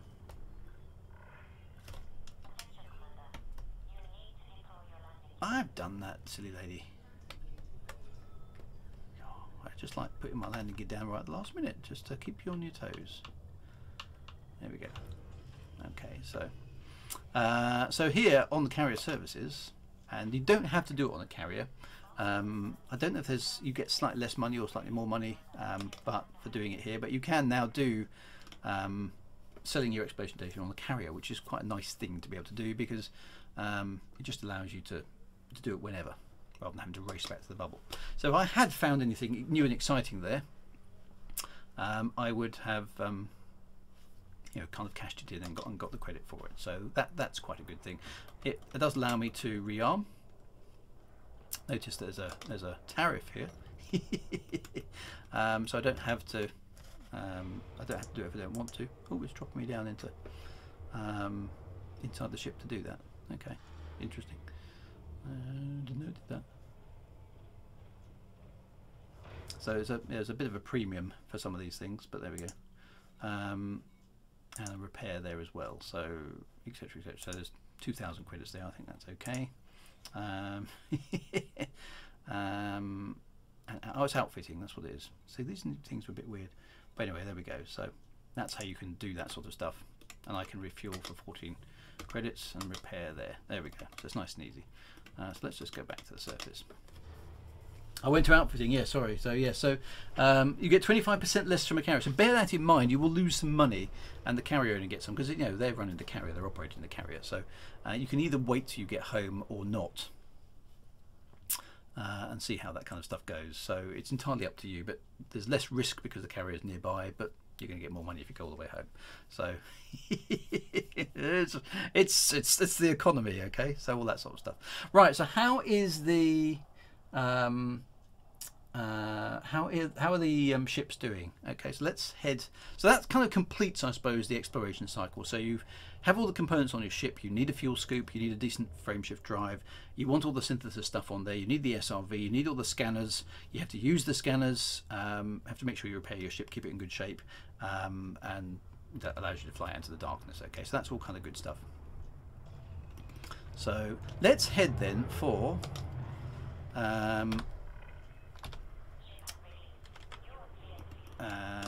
Which one is it? Let's head for Riedquat 2, which actually looks like quite an interesting planet, actually. Little ringed, rocky world there.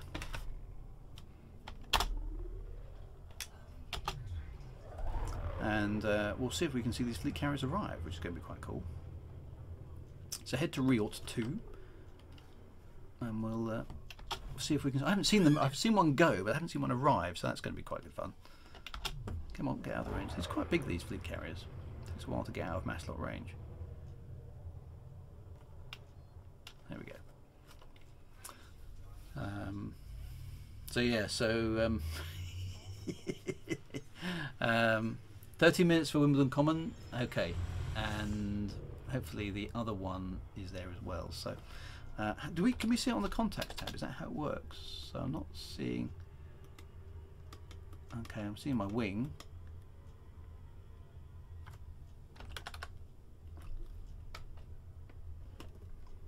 9 minutes for Valiant, 11 minutes for Absolution. Okay, so a whole bunch of fleet carriers are coming in.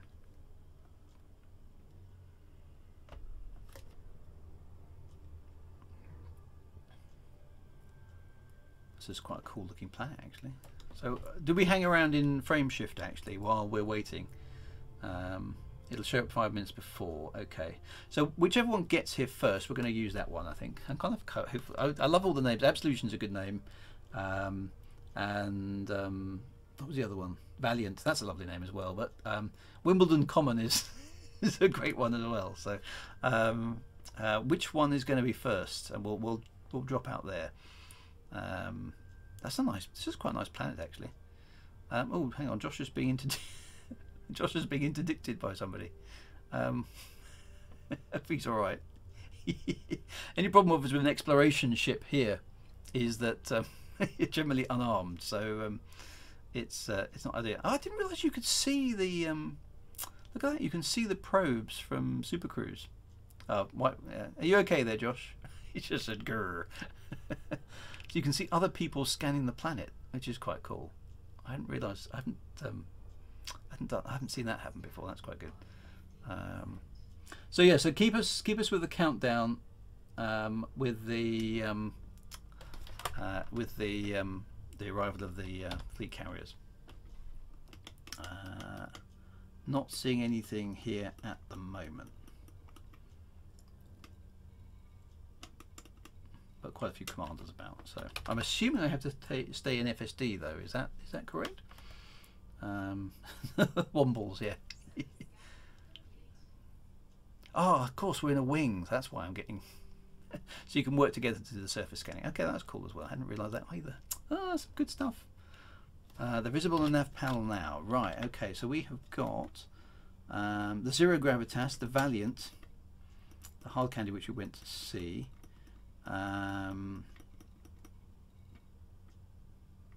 and some other stuff which I don't think is anything to do with. So let's just, can we filter just for fleet carriers? Is that an off or is that an on? There we go. Okay, so the zero gravitas and the Valiant. Okay, so those are the two. Right, so well, given the zero gravitas is going to get here first, we'll go for that one. We'll go for that one. Okay, so lock on to the zero gravitas. Whose is the zero gravitas, by the way? Whoever's owning it in chat, do say hello. And we're going to go head over there and watch this ship arrive out of hyperspace. So that's quite cool as well. I've seen one go. I haven't seen one arrive. So this is a new one for me. So I'm quite looking forward to this. That should be quite good. And then what we'll do, we'll try and get as many people into an instance with the zero gravitas, and then if we can hyperspace out from there. So I think that would be quite good. And then that will mark the start of our trip. Okay, that will mark the start of our trip.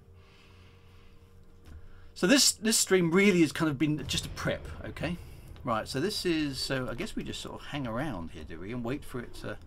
I want to be reasonably close. How close is safe?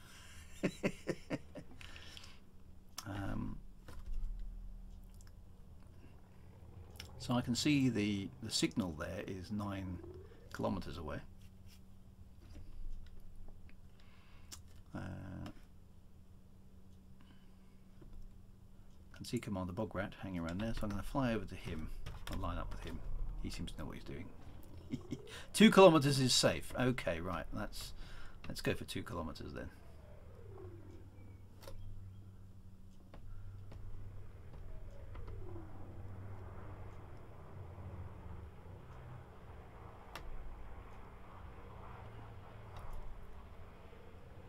That 2 kilometers is going to be about. Well, there we go. We're not far away. Okay. About there. Okay. Well, probably a little bit too close. Let's back off a little bit.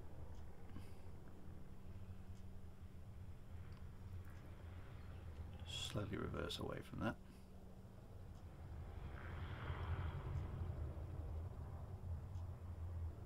There we go. Right, so we'll see that hopefully arrive in a little bit. Just seeing my son reversing towards me there. Haven't scratched my paperwork.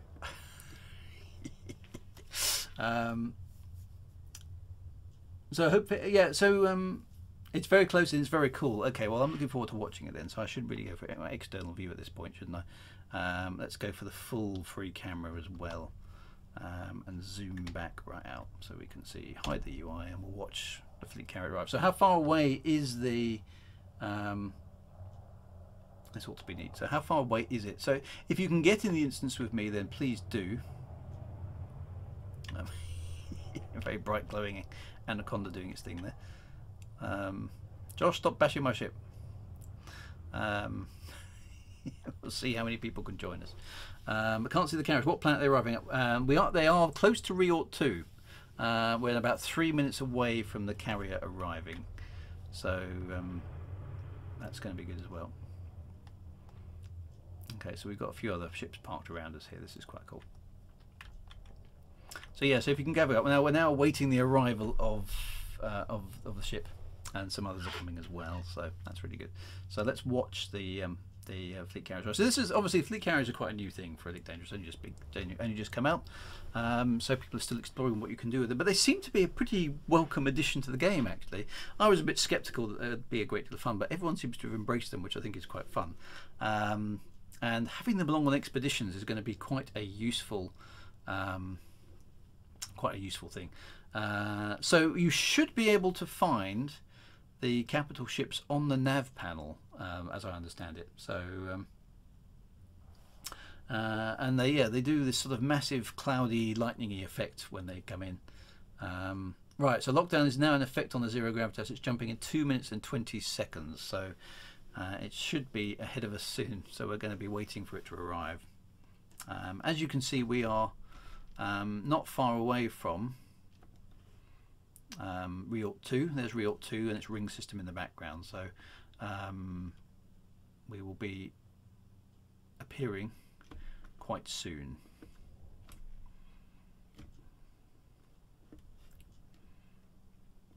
If I can get my camera to stop rolling a little bit. I've got odd sort of dead zone with this view. I'm not quite sure what's going on there. So anyway, there we go, settling down. The Anaconda looks like a Christmas. Yeah, so these are some of the lighty up things. Now, which ship you bring on this expedition is entirely up to you. So you don't need to have a ship with a massively long jump range, but for crossing the difficult bits later on, it's definitely worth having something that can do more than 40 light years, which is pretty straightforward to do nowadays. Best base ships, I would say, are, if you can afford it, the Anaconda, because it's got the best jump range in the game. At the cheap end, the DBX Explorer is probably the best ship. The ASP Explorer is extremely good as well. And the middle range ship, which is really, really good also, is the Krait Phantom, which is the one that I'm using. So any of those are really, really good base ships to build an exploration ship on. You need to go for lightweight components mostly. You want the best frame shift drive, obviously, to give yourself the maximum distance, but you also want to carry all the SRV and all the scanning devices and all that sort of stuff as well. So we'll see how well this works. Well, we're now waiting with bated breath. Yeah, the Dolphin and Orca, I've never tried them. I can't really recommend them, not because they're not necessarily any good, but I've never tried them, so they're on my list of things to do. So yeah, I recommend to be in cockpit view. Okay, so let's drop back. So there we go. Right, zero gravitas, we are still awaiting it. Have we got a countdown for the timing? Okay, so 2 minutes that the absolution is going to arrive. The zero gravitas is imminent. So Krait Phantom is actually third best jump range. Oh, is it? Okay, so that's really good. The Dolphin is great. Try scooping with it. I'm not sure if that's good or bad. After notification, you can get in the free camera. Okay, so how far away are we now from the zero gravitas arriving? Yeah, engineer Cobra up to 50 light years, so that's pretty good. So the Cobra is still a good ship, so that's nice and cheap as well. It's arriving in the Xbox instance. Interesting. Okay, no sign of it here yet.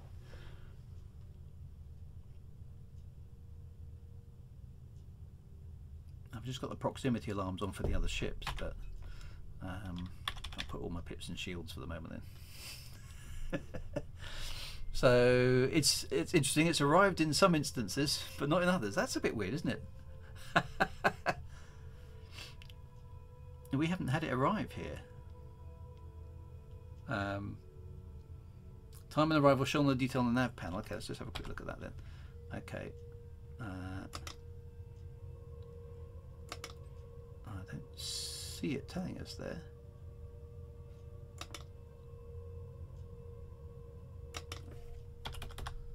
We're not seeing it arrive. That's a bit weird.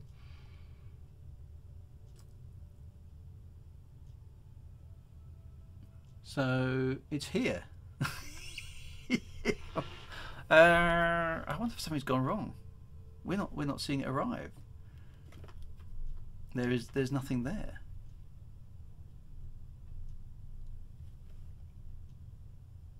Well, we're still streaming. And we're still in the instance. There's nothing wrong with Elite from our perspective, but we have no fleet carrier. So that's really weird. Where's it gone? It's not telling us when it's supposed to be arriving or not.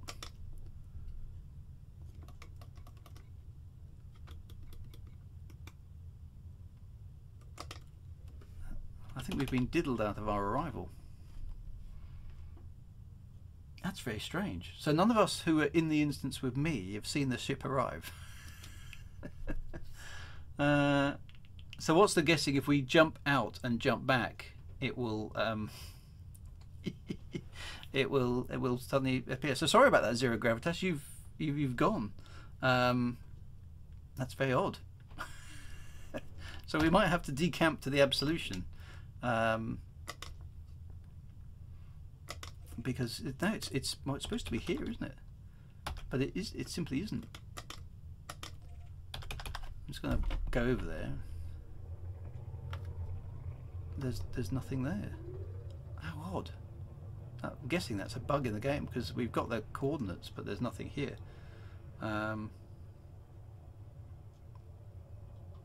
can fly through the spot and there's there's nothing there. Right, well in that case we'll decamp to the Absolution, which isn't too far away, which is a shame because we won't be able to see it arrive because it's already there, but we'll decamp to the Absolution rather than break up our wing. There we go. Never mind. Maybe we'll have to file a bug report for them. So now we'll jump across it. I'm sure it really is there, but maybe there's too many people. Maybe that's a problem. I don't know. It's weird, isn't it? So head for the Absolution, folks. We'll start over there. We'll try and do a hyperspace jump from the Absolution. That's a bit weird. Maybe we found an instancing bug. So let's see how many people we can get into the Absolution instance, and we'll do our best there. So we'll try a hyperspace jump from there because we've got about 15 minutes or so to. Yeah, maybe it's a full instance. So let's see what happens. Maybe we'll overload this one as well. Yeah, I don't really want to relog because of course we'll lose our wing. We'll have to set that all up again. But so we'll try and see how we're doing here. The Absolution is blue tunneling now. Well, there we go. I've got a fleet carrier. Excellent. There it is. Welcome to the Absolution. And I can see quite a few other commanders here as well, which is nice. Okay, so my ship's running really slowly because I didn't have any power in the engines.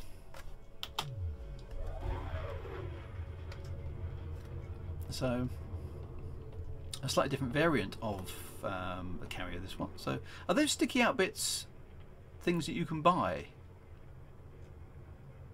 or they're just different designs of fleet carriers? That's quite cool.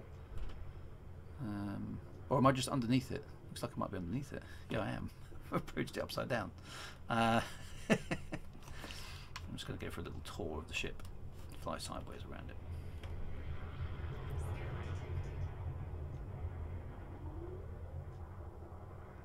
So there we go. The Absolution here in the Riedquat system. Very nice too. Oops. Might have to crash into it.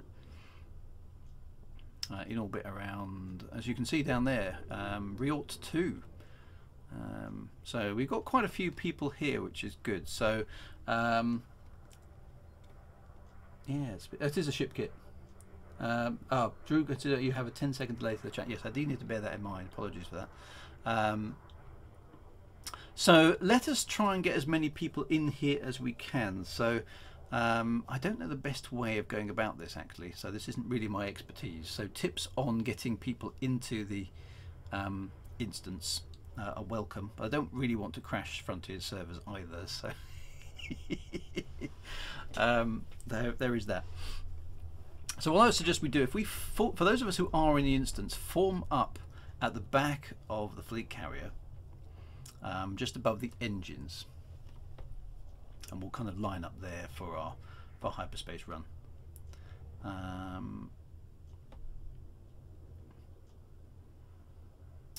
And then we need to lock on to the Riedquat system,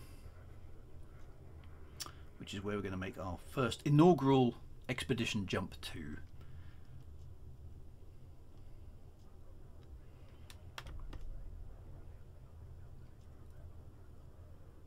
Figure out there. So that's going to be where we start off from. So these fleet carriers are huge, great big things, aren't they?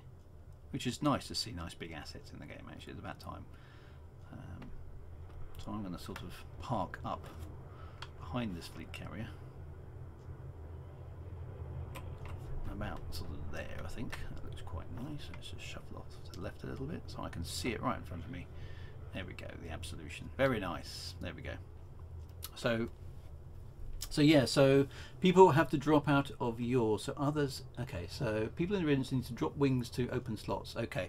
So if you're already in the instance, right? So what I will do, I will drop my wings here. So Josh, Bograt and Dante, if you can just stay in this instance, I will drop my wing and see if I can invite people who are...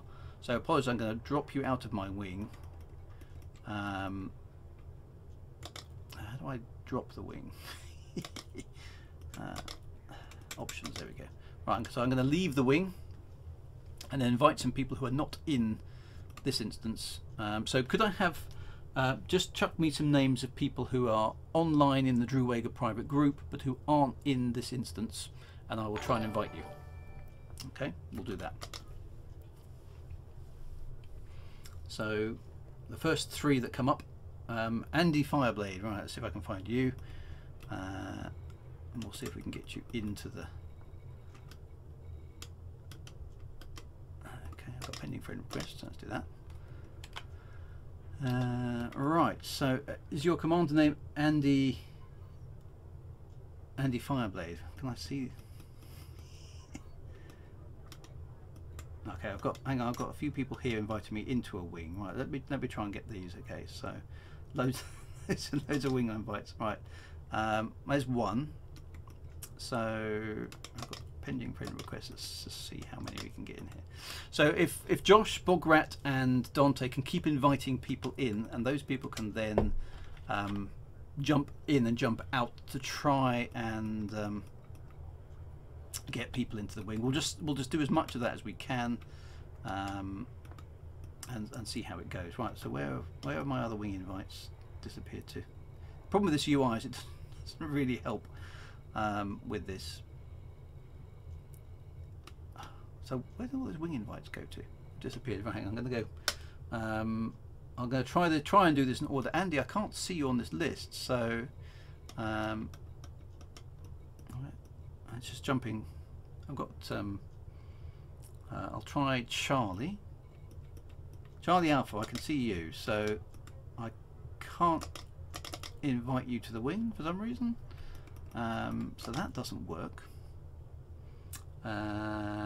Trapper Q, let's try that one.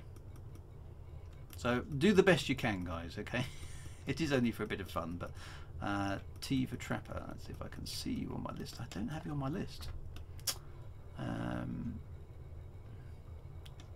If only we had servers, eh?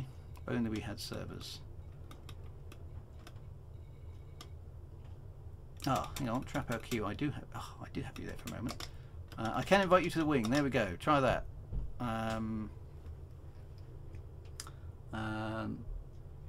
Freaky deaky. That sounds very wrong. So I've got Trapper Q there. That's good. So I can't see Freaky deaky on there. People are trying to get into the instance. That's definitely working, but just try and invite as many people as you can. See how it goes. We'll try and do a jump at 10 o'clock UK time. Oh, I think I saw Freaky. There we go, for Freaky Deaky. There we go. Right, my wing is full again. So if you guys can get into the instance, please do. Please do. Once somebody drops into the instance, they should drop the wing so more can get in. So yeah, there we go. Lillian says, Drew, this has been a great stream. Not a newbie, but it's cool that you went through everything so you could prepare for everyone that's not been done before. So yeah, the idea is just to make sure it's as inclusive as possible, right? So I know that many of you are hardened veterans who know a lot more about Elite than I do, in terms of the game mechanics and everything like that. So you know, I bow to your expertise on that sort of stuff. But sometimes it's worth just going back and look at the basics as well. So some people on PS4, so yeah, so team up the best you can on the other platforms. We can't do cross-play yet, unfortunately, with Elite Dangerous. Right, so I've got a space in my wing. Let's see if I can find Charlie H again.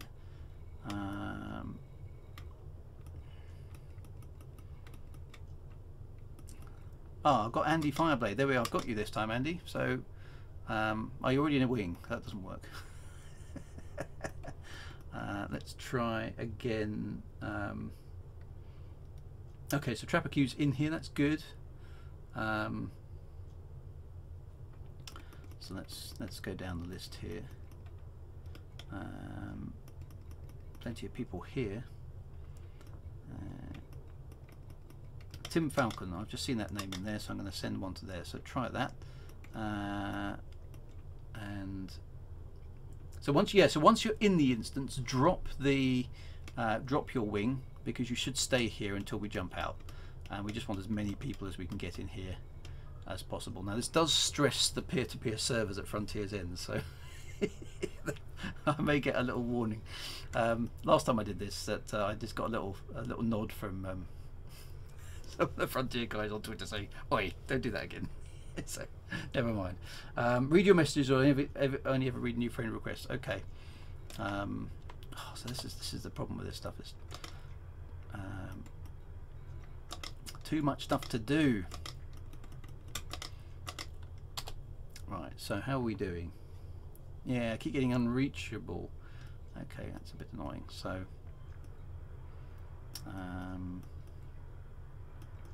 there's quite a few people here actually, which is good. I've got a space on my wing, so if anybody out there wants to send me a wing invite, then please do. Yeah, they'll never find out. Andy should be reachable now. Let me try again. I can't. So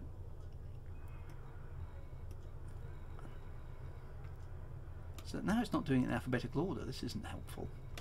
There's Andy. Try again. There we go. Right, you've just had a wing invite, Andy. Can you get in? All right, I've got 4 minutes. As many people as we can get into the ring. Right, so I've got Andy, Tim, and Freaky. So they are there. So once you're in my instance, if you can drop out of the wing, that gives me a space to add somebody else in. So who else is next? David Drew's at it again. So excellent. So that's good. Who else? Chuck another name in, and I'll see if you can find you. So that's good. How do we drop out? You basically go into options and leave wing. Avatry 0. I'll see if I can find you. I can't see your name on that list, unfortunately. Lancel, if someone wants to throw an invite, and Commander Lancel. Right, let me see if I can find you. Lancel, there we go, I've got you. Right, you've got a wing invite. And SP4H, let's see if I can find you. I've got Sir Amiga there. And then it's doing weird stuff with not doing things in alphabetical order, which is not helpful. Yeah, who was that doing bashing my ship? Oh, there we go. Right, I can't reach you, I'm afraid. SP4H, it's just saying unreachable in wing, which is annoying. I don't know what that means. But there we go. That's annoying. I will keep trying. C212. Don't see you there.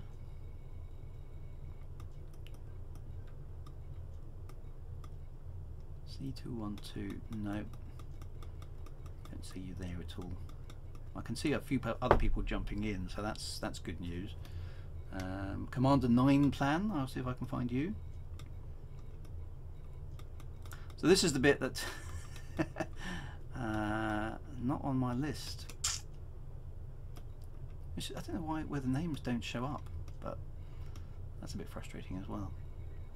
There's lots of people here, but is that 9? 9 plan. There we go.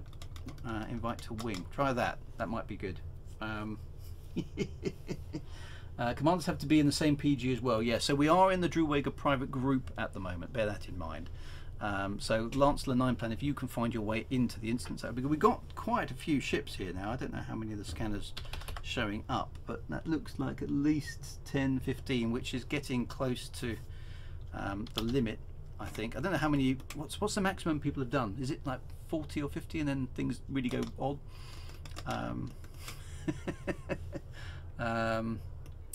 SB4H has relogged. Let me just try that one more time. I've still got the space there. Yes, there we go. I think I've invited you to the wing. So guys, jump into the wing. If you can accept it. So yay, SP4 has managed to get into the wing. So yes, that's good. Jump on in. It is actually time. It is time. 22 is stable enough, but it is time to do the jump. It is time to do the jump. So wherever you are, be prepared. Okay, so let's log on to the jump. We are going to be jumping here very simply to the Riedquat system where we started this evening. So lock your coordinates onto Riedquat. Let's find out which orientation it is. It's actually away from the fleet carrier.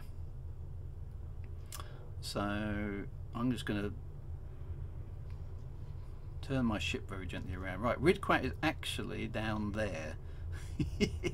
So if you can orientate your ship towards the Riedquat system. I've got an anaconda here very close to me, so I'm just going to back away gently. For those of you who are in this instance, and everybody else who isn't anyway, rotate your ship and align yourself with the Riedquat system. I'm just going to back away from this anaconda just a little bit. It's a little bit crowded here. Right, there we go. There's the Riedquat system. Okay. Now I'm aware that I've got a 10-second lag on the stream. Okay, so it's going to be a little bit difficult for me to say go. So what I suggest you do is we'll charge up hyperspace drives, but not throttle up. Okay. A last second invite chance from Techeron. I'll give you one last chance. Here we go. Where are you, Techeron? See if we can get in there. I can see you. There you go. Give that a whirl, just as we're lining up. So orientate yourself towards Riedquat, and that will be the inaugural jump. Now bear in mind, everyone's to go at a certain time. Okay, so the time here in the UK is at the moment 2 minutes past, nearly 3 minutes past. We will jump at on the system clock. Okay, we will jump at the system clock. Now the system clock currently on my stream says 21:03. Okay, literally just gone with 21:03. We will jump at 21:05. Okay, so at 21. Oh, we need to clear the fleet carrier. Okay, so let's just slowly travel forward. That's a very good point. Let's travel forward away from the fleet carrier until we get to out of mast lock range. So jump to Riedquat at 21:05 on your system clock in the game. That's 1 minute from now. But we need to be out of mast lock range of the fleet carrier. So carry on forward. You should be able to see my ship. Right, I'm out of range, so I'm holding position there. We now have, on my stream count, we now have 1 minute to go. Okay, so form up around me. Hyperspace jump to Riedquat. Stand by to engage at 21:05. So I'm going to charge up hyperspace drive now. Don't throttle up. So basically, charge up your hyperspace drive, but do not throttle up. Okay, do not throttle up. Charge your hyperspace drive, but do not throttle up. Throttle up is at 21:05. Okay, so my hyperspace drive is now charged. Okay, so charge your hyperspace drive. We are 25 seconds from jump. 20 seconds. 15 seconds. Here we go. 10, 9, 8, 7, 6, 5, 4, 3, 2, 1. Jump. I love this bit. This is so awesome. Whee! Boom, boom, boom, boom, boom. Onwards we go. Onwards we go. This is the first jump of many.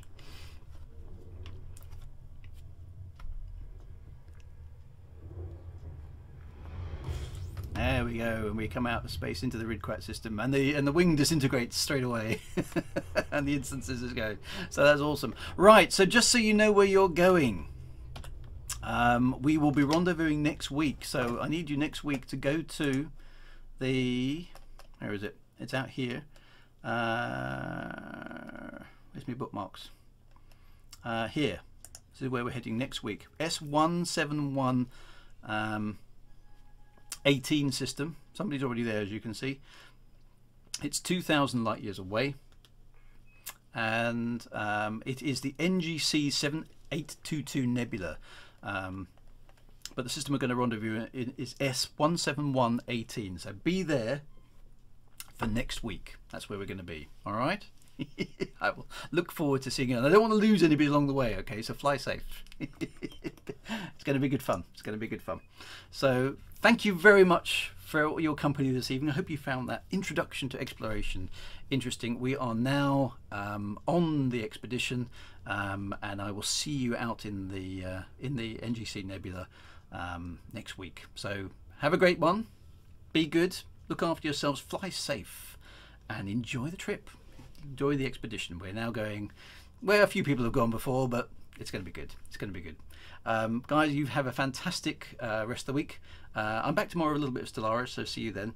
And on Saturday I'm continuing my exploration of the original Elite on the ZX Spectrum, so good to see you there. And obviously next week then we'll be back for more of this expedition into the Formidine Rift. So see you there. Be good, take care, and I will see you next Thursday. All the best, and right on, Commanders. 07.